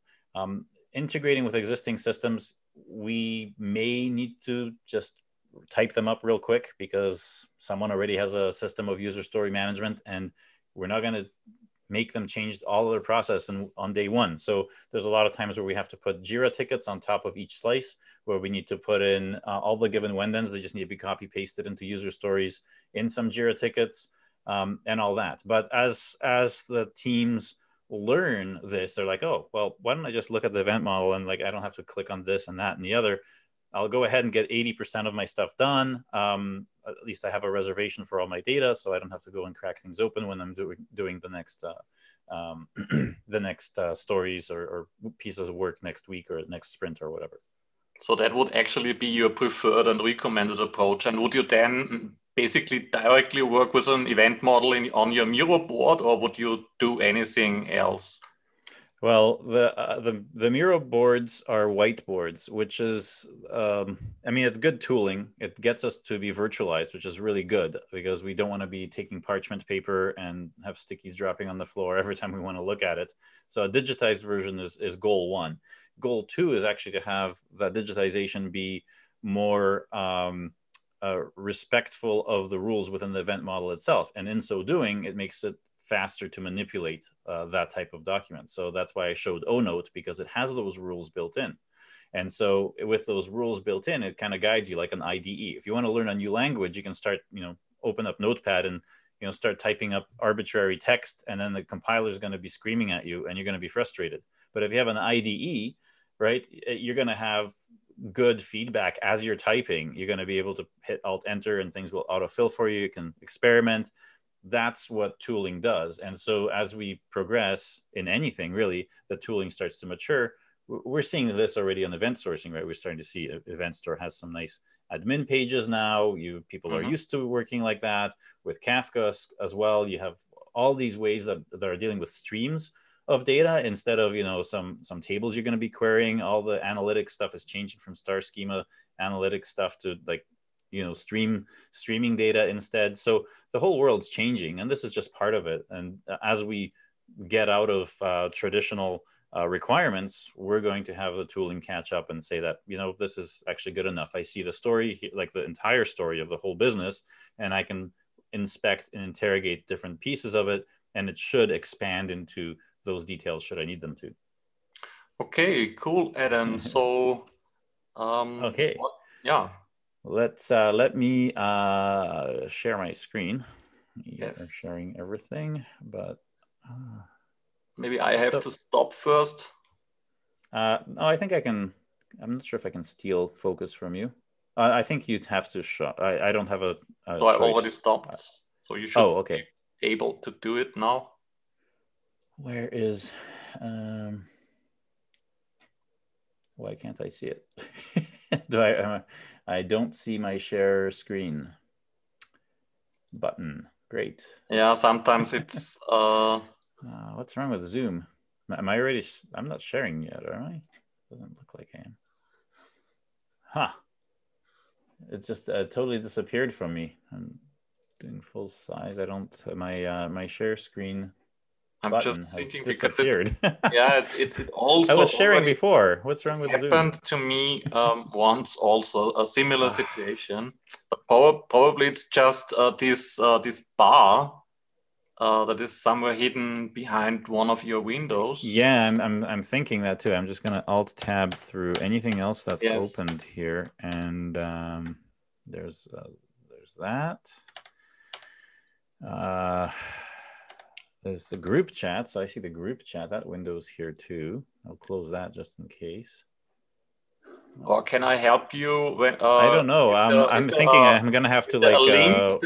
Is there a link that I can eventually? Sort of, but it's zoomed in on a specific point, so you're gonna have to find it. Unfortunately, let's see if I can figure this out. Meanwhile, think of other questions. I can answer something while I figure this out. There's a simple one from the chat, Yuri Mobile, from the chat. The question: which tool do you use to paint the diagrams? Is it basically Miro, or do you also have other tools?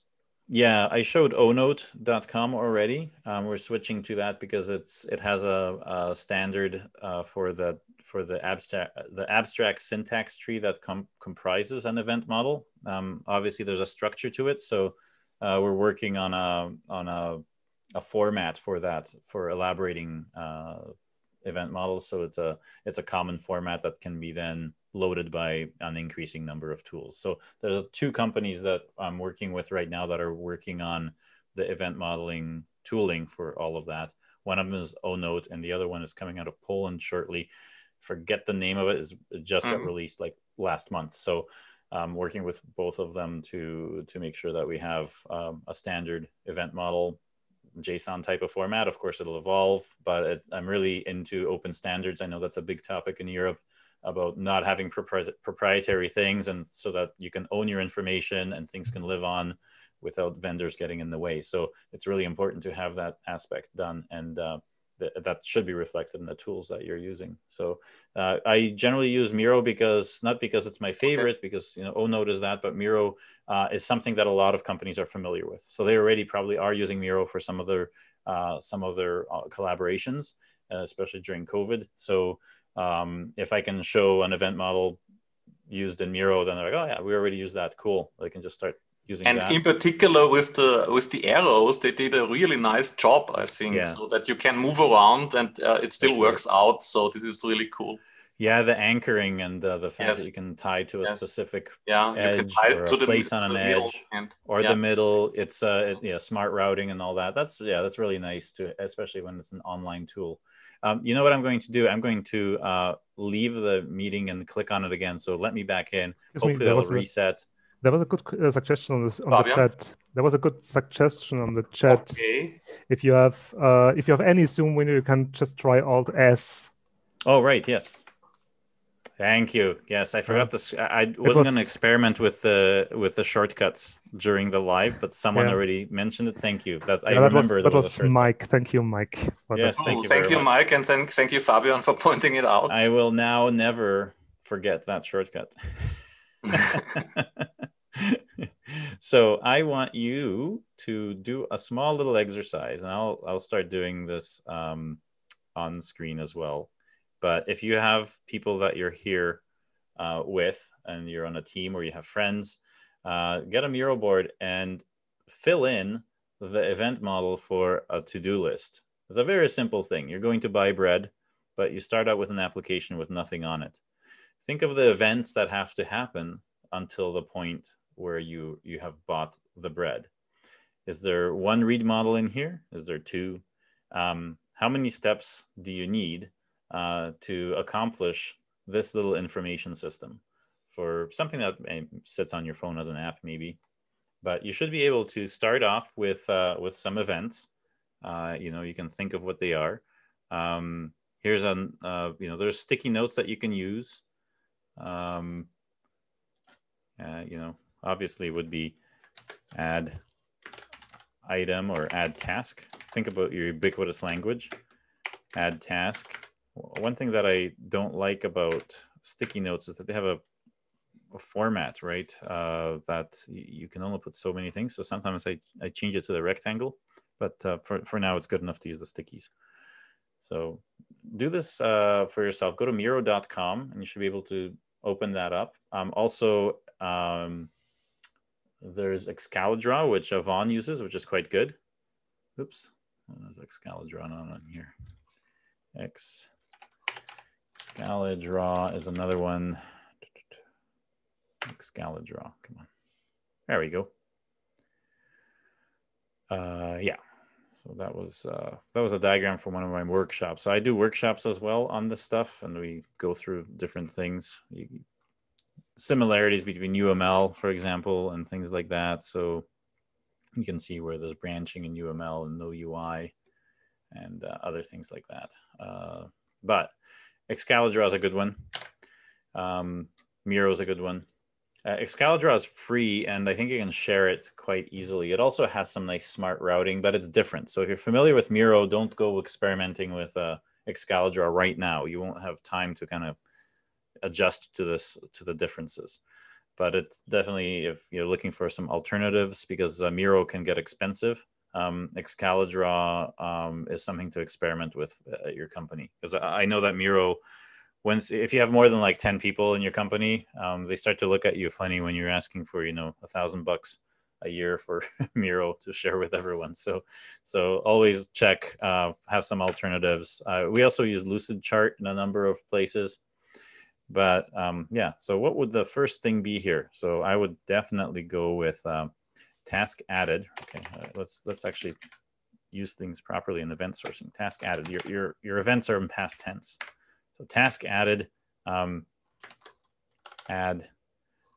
so bread. Okay, that's good. But then where does that come in? Actually, I think that we have to make a new screen. So copy the whole thing, because that doesn't happen here. That actually gets typed first. So the typing happens here, and we can do bread, right? Or buy bread. Okay, and then we have to make sure that the information is the same. I always use example data in these things. And that allows people to follow a story in a thread. So example data is key, right? And if you want to make it complete right away, obviously just copy this and make it blue.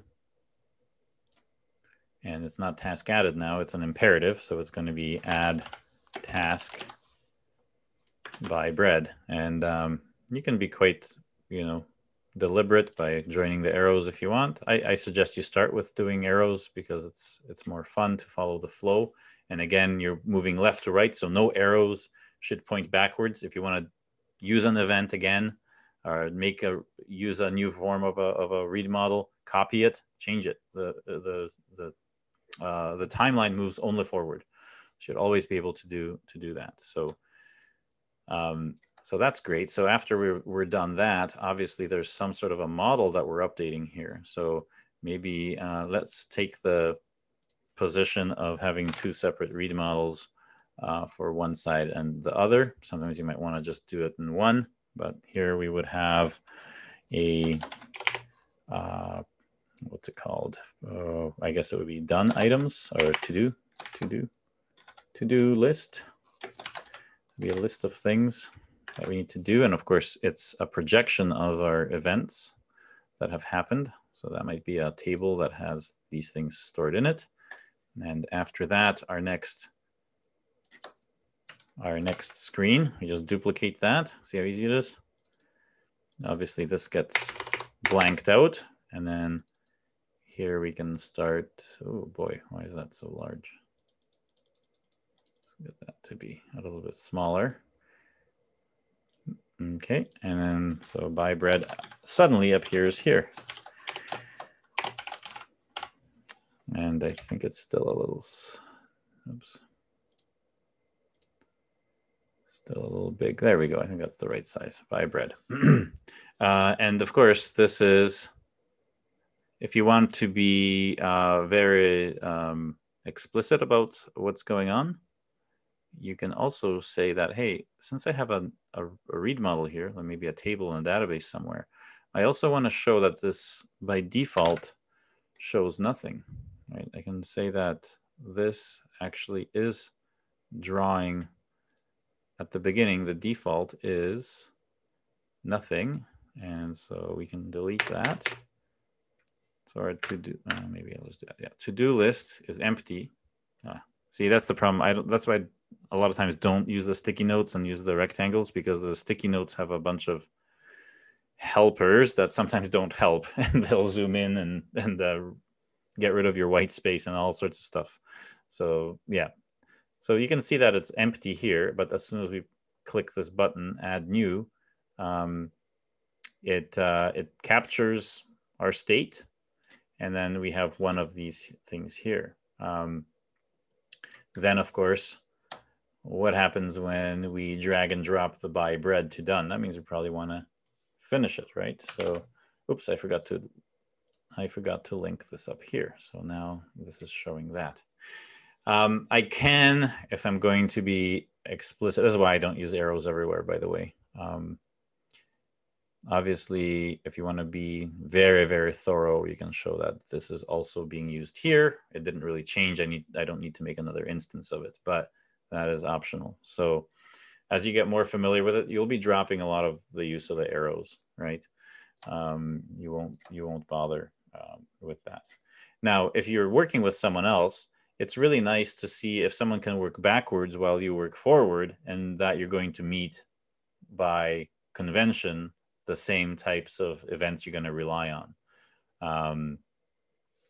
So that's anyone having issues with Miro or anything else that I can help with in terms of these very simple components, right?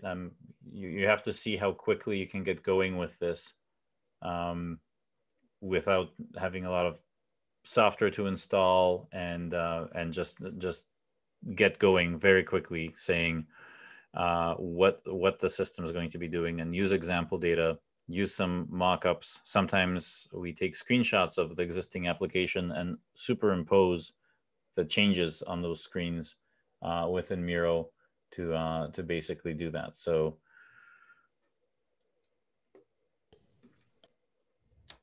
I'll give you another 5 minutes to play with that, maybe another minute, and then I'm going to assign a change that's going to make this from very trivial to not very trivial by adding one piece of information. Can I ask you a question in the meantime? Yes, absolutely. I was just wondering about the level of details, because you added, for example, for the to-do list that it should be empty at the beginning, but we also have the input field and the done field. So should we add those as well? And well, the actual add field, the text box, doesn't really get any information from the backend. If you think of a traditional web application, right, it would, unless you wanted a default value there or something, you really wouldn't go back to the system, right, on the other side. So I generally I'm not very, even this is too much, like for what I do. If I don't have an empty to-do list, I understand that by convention, our read models are empty. And so there's a lot of things you'll learn that, oh yeah, that doesn't make sense to always specify an empty collection every time I have these type of collection read models. So I can really move things to these implicit ways of specifying, which allows you to gain more speed. And that's kind of the secret sauce of event modeling, is that it allows you to, be explicit for the important things like state, but be very implicit for other things, so that you get going on getting a specification faster, and also not belabor it by extra things. So, if I was doing this, I wouldn't even bother with this one. I might actually just to have a placeholder for it. And of course, the done is going to be another placeholder. So if I have a screen that's seen for the first time, depending on the team I'm working with, I might duplicate this and just call it done list. And then link that up just to show that on the back end, there are two tables that are going to be used to, make sure that this works. And then I show all the other interactions, but it sets the stage nicely. Sometimes I do this. Most of the time I understand, especially if it's important, because sometimes it might be tasks, and then you just have a column called done or not done, right? And then you're just filtering on what you show on each side, or it might just be manipulation on the UI itself, where it takes that whole collection and moves items to one side or the other. But that's really implementation heavy. I think I really want to just show state. And so if I do have two lists being managed, I want to show that. If I have one list being managed, I want to show that, because that's something that we can work off of better. So yeah, so that's that. So let's finish this for now. And for the homework, we're going to look at the event modeling site, because there is the 4 patterns that I skimmed over because we didn't have much time. So if we go to, where is it here? The original article. And we go to, where is it here? Automation, right? So we have automation and translation. Basically, external systems inputting something. So this is GPS coordinates being transformed into something more meaningful, like the guest left the hotel room based on their GPS location. So that's an interesting pattern. And another pattern is automation, when we need to affect external systems by having some sort of a batch job, kick off something and bring back information after that. So sending email, payment processing, there's a standard pattern for that, right? It's called automation, and it generally follows this pattern here. And you can notice that I have highlighted the 4 patterns as I go through them in all of these and how you specify them. So you can always reference this here for those 4 patterns. But we're going to make use of the 3rd pattern for our homework assignment. And that's going to be, so this, everyone can see where this ends up, right? I think this is not very complex. But if I say that my system somehow, oops, let me just type in some data here with, where is my text? There it is. Okay, so I will do total, and you can use euros if you want, but I will use North American dollars, $10.56. How in the world will this work? Here are things that I will set you off for your homework. Now, assume that you have a spy-like device in your hand that most people have these days that spy on where you are, what you're searching for, what you're Googling. So imagine you're actually using this list to go do your shopping. The application will know your physical location in the world. It'll also have a way to understand that Google Maps knows which stores are in certain locations. I will also realize that the stores that I'm going to have an online presence where they list the prices of their products. And I also know that I have fuzzy matching on the product description versus what I have in my to-do list. So how many systems are going to be at play so that this very simple to-do list just got exponentially more difficult when I added this with the interaction of at least one large external system and maybe another subsystem that we need to do. So your homework is to finish this with swim lanes and automation. You can find in Miro the actual gear by just going to the icon finder. I like this thing a lot. You can just type in gears. And if I hit enter, I have some gears. And so anytime you have a background process, you might have something like this over here. As soon as it, but there you go. So you can have some automation there. For example, here's another thing that I do. A lot of times I have the top, let's say the top swim lane as actual physical stuff. So sometimes the swim lanes are arranged in a way that shows more technical things to the bottom and things that are more human and right next to you, sort of like a Wardley map where you have things that are interacting with the user needs right at the top versus some very, very technical things at the very bottom. And sometimes I do that arrangement for it. But here, let's put a human-like event, entered store. Entered store. And here, paid at till. These are physical things that we're actually doing. Paid at till. So at the cashier, I guess you use that word more in Europe. What do you think I'm doing with the app as I'm doing these things? I'm probably reading what's on the screen when I'm at the store.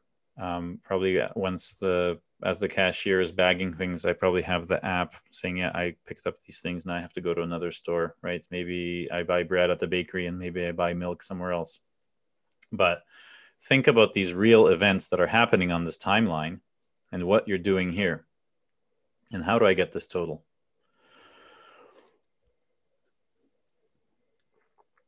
See how you can use event modeling to explain to business and technical people what has to happen on that app. And especially for people that are non-technical, if there's anyone that's non-technical here, this is your chance to shine by showing your understanding of a system well enough to be used as requirements that can then be averaged out for velocities and actually be productive.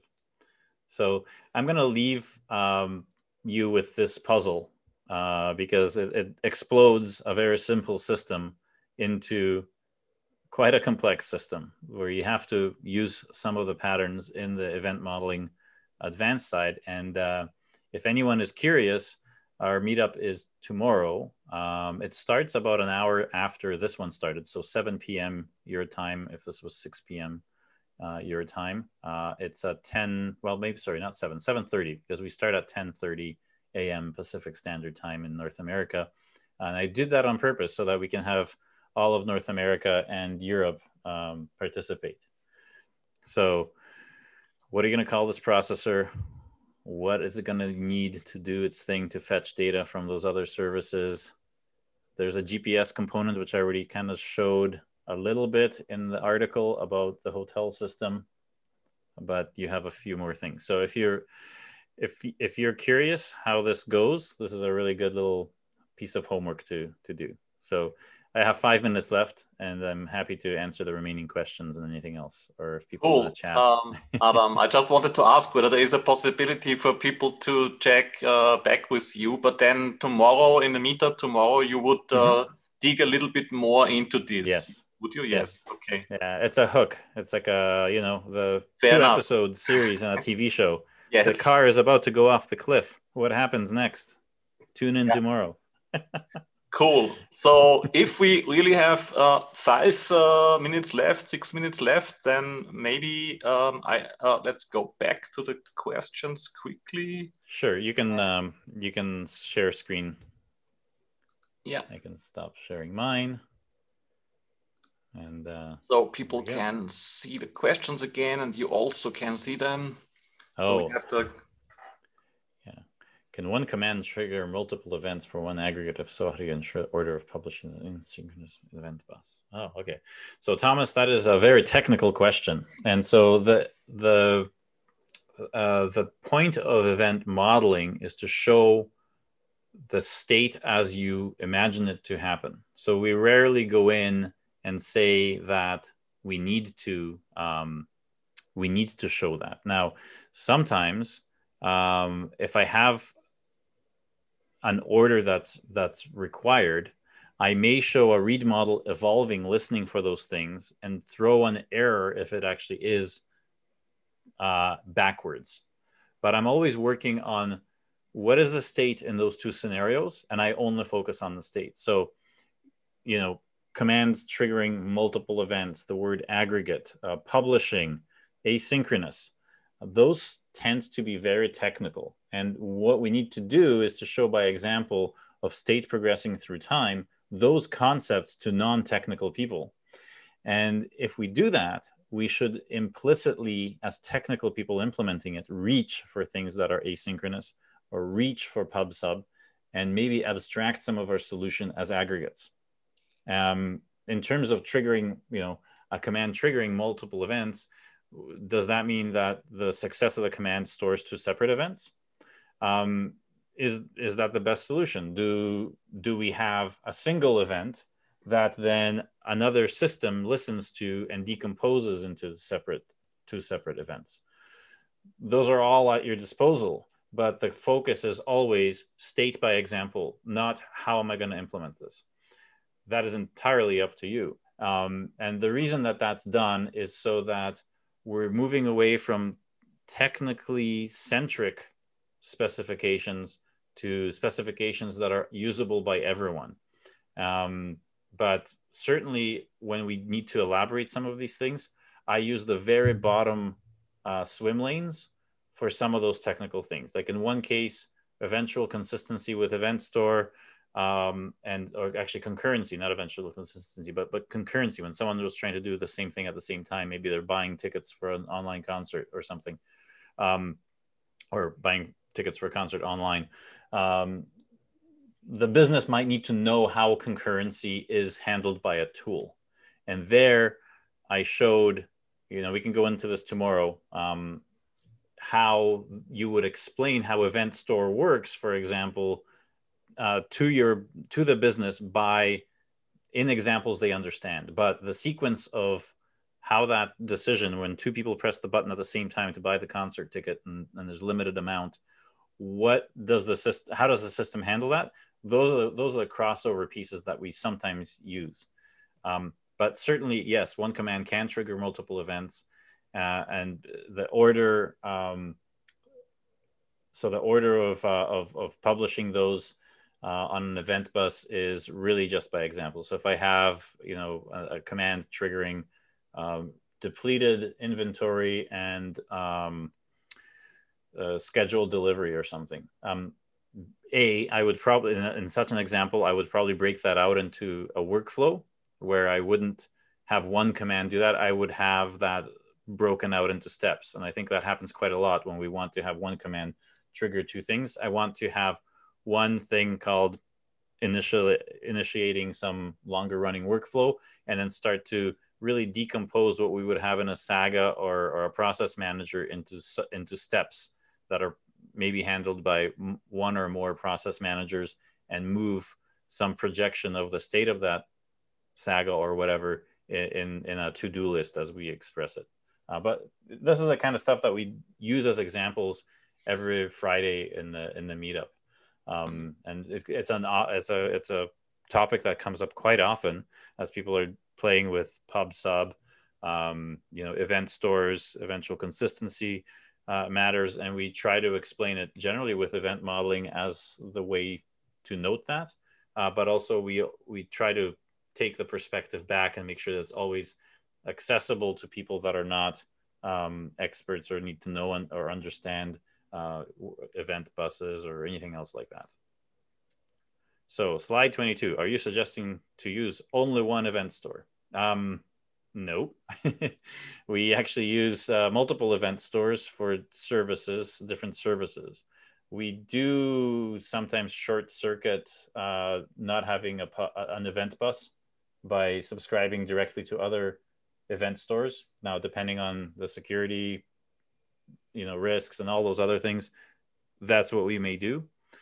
I try to not use more event stores if I don't need to.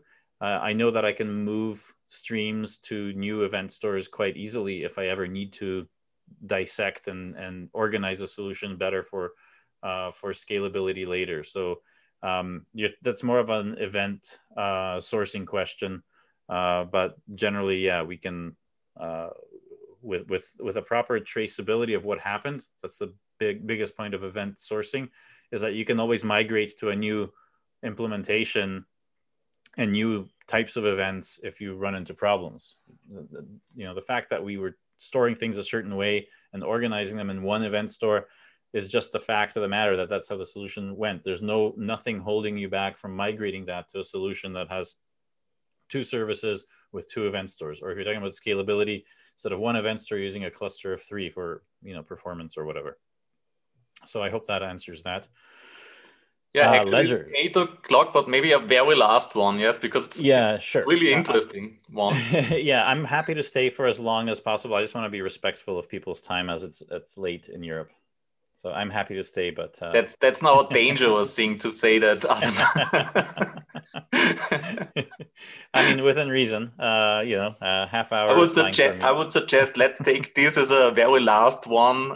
Sure. The ledgers and blockchain question, and I don't know whether you have. Yeah, I mean, so blockchain's I think GDPR is really important. I think this ledgers and blockchain is really a good topic we didn't touch on. And I'm saying it's really important because the hype of blockchain has really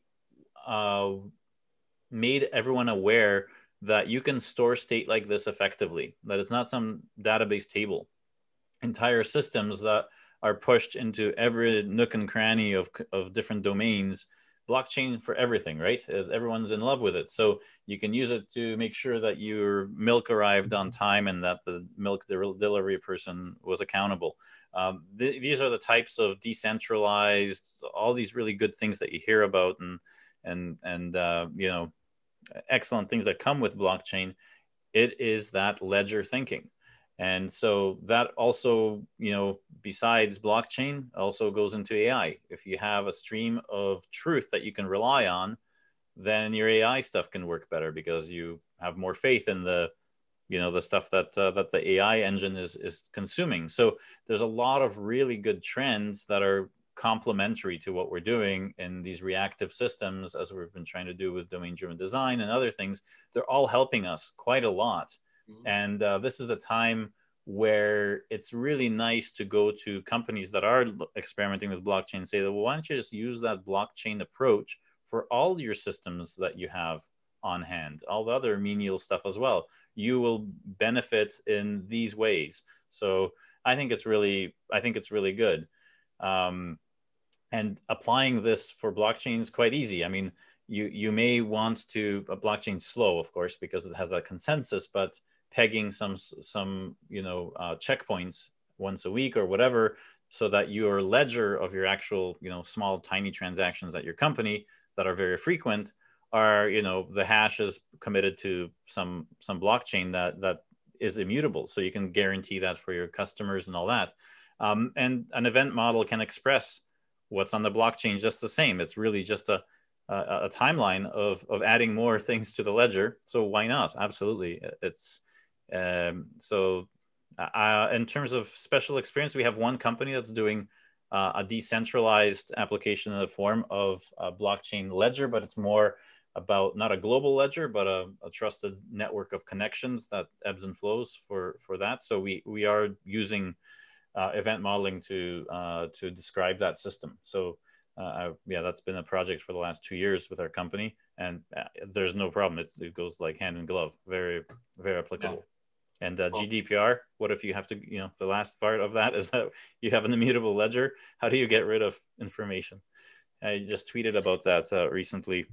You have to be very careful because you need to start introducing salt values, because even if you delete some entry somewhere, if you have hashes ensuring anything that's the integrity, even in a cache situation, you can very quickly reverse engineer a previous email address or any number of information. So things like when you have a password in your system, why do you have a salt value? Because it's supposed to be very, very hard to reverse engineer a password.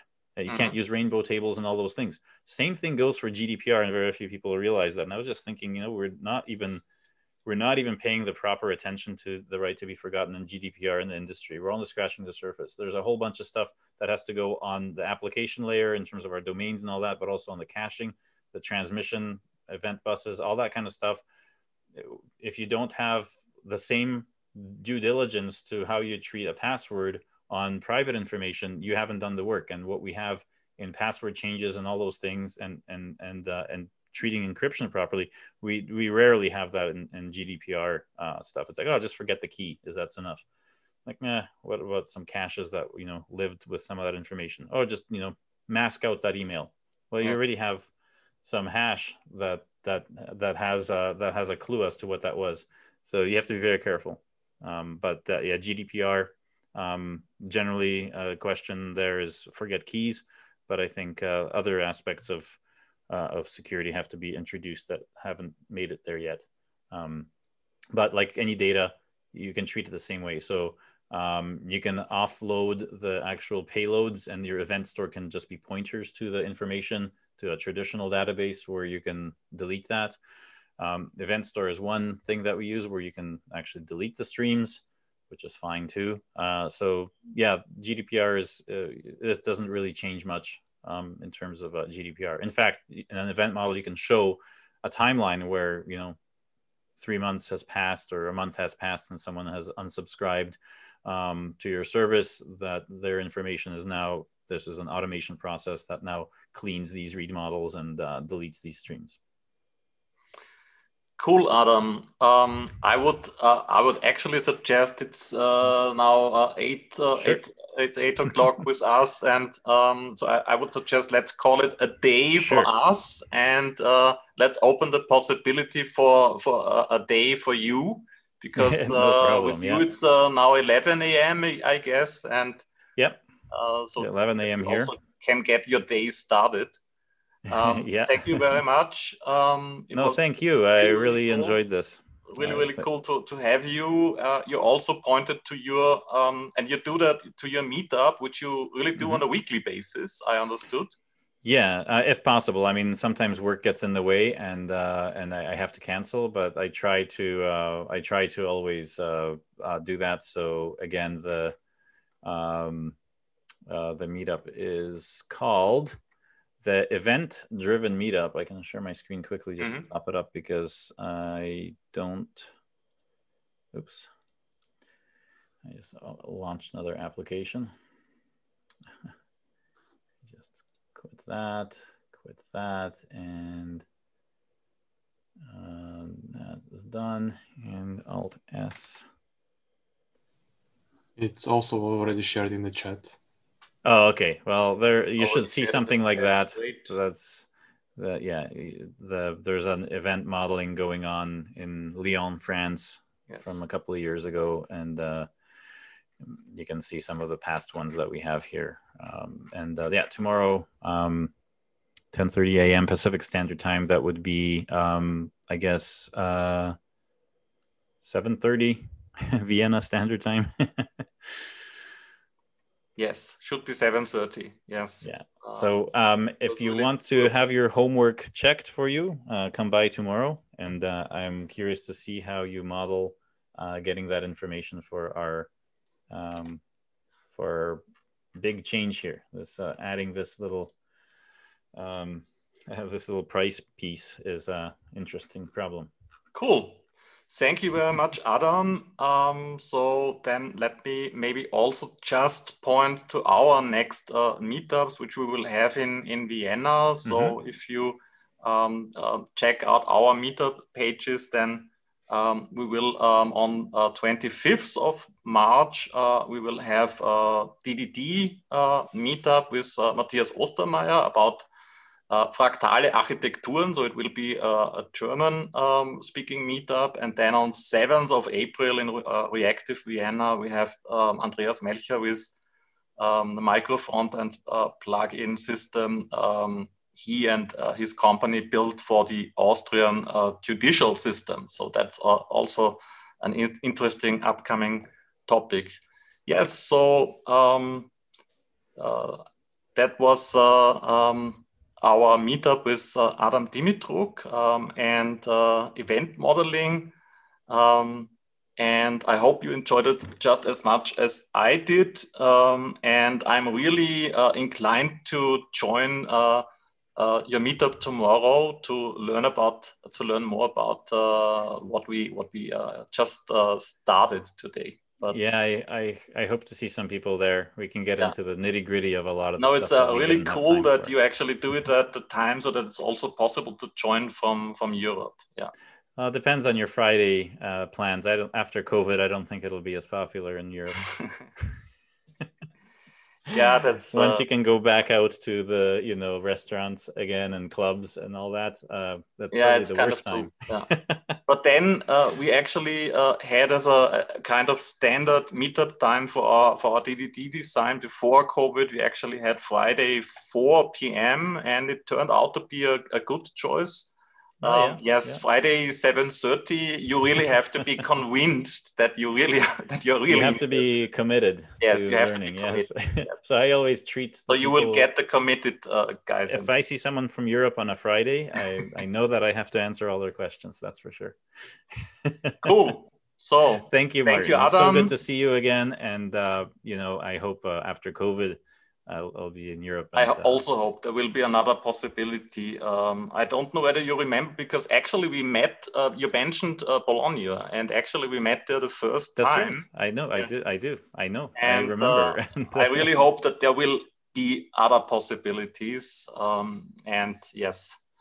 Absolutely, likewise. There will be some time after COVID. We're getting our vaccines, so I'm looking forward to this. Okay.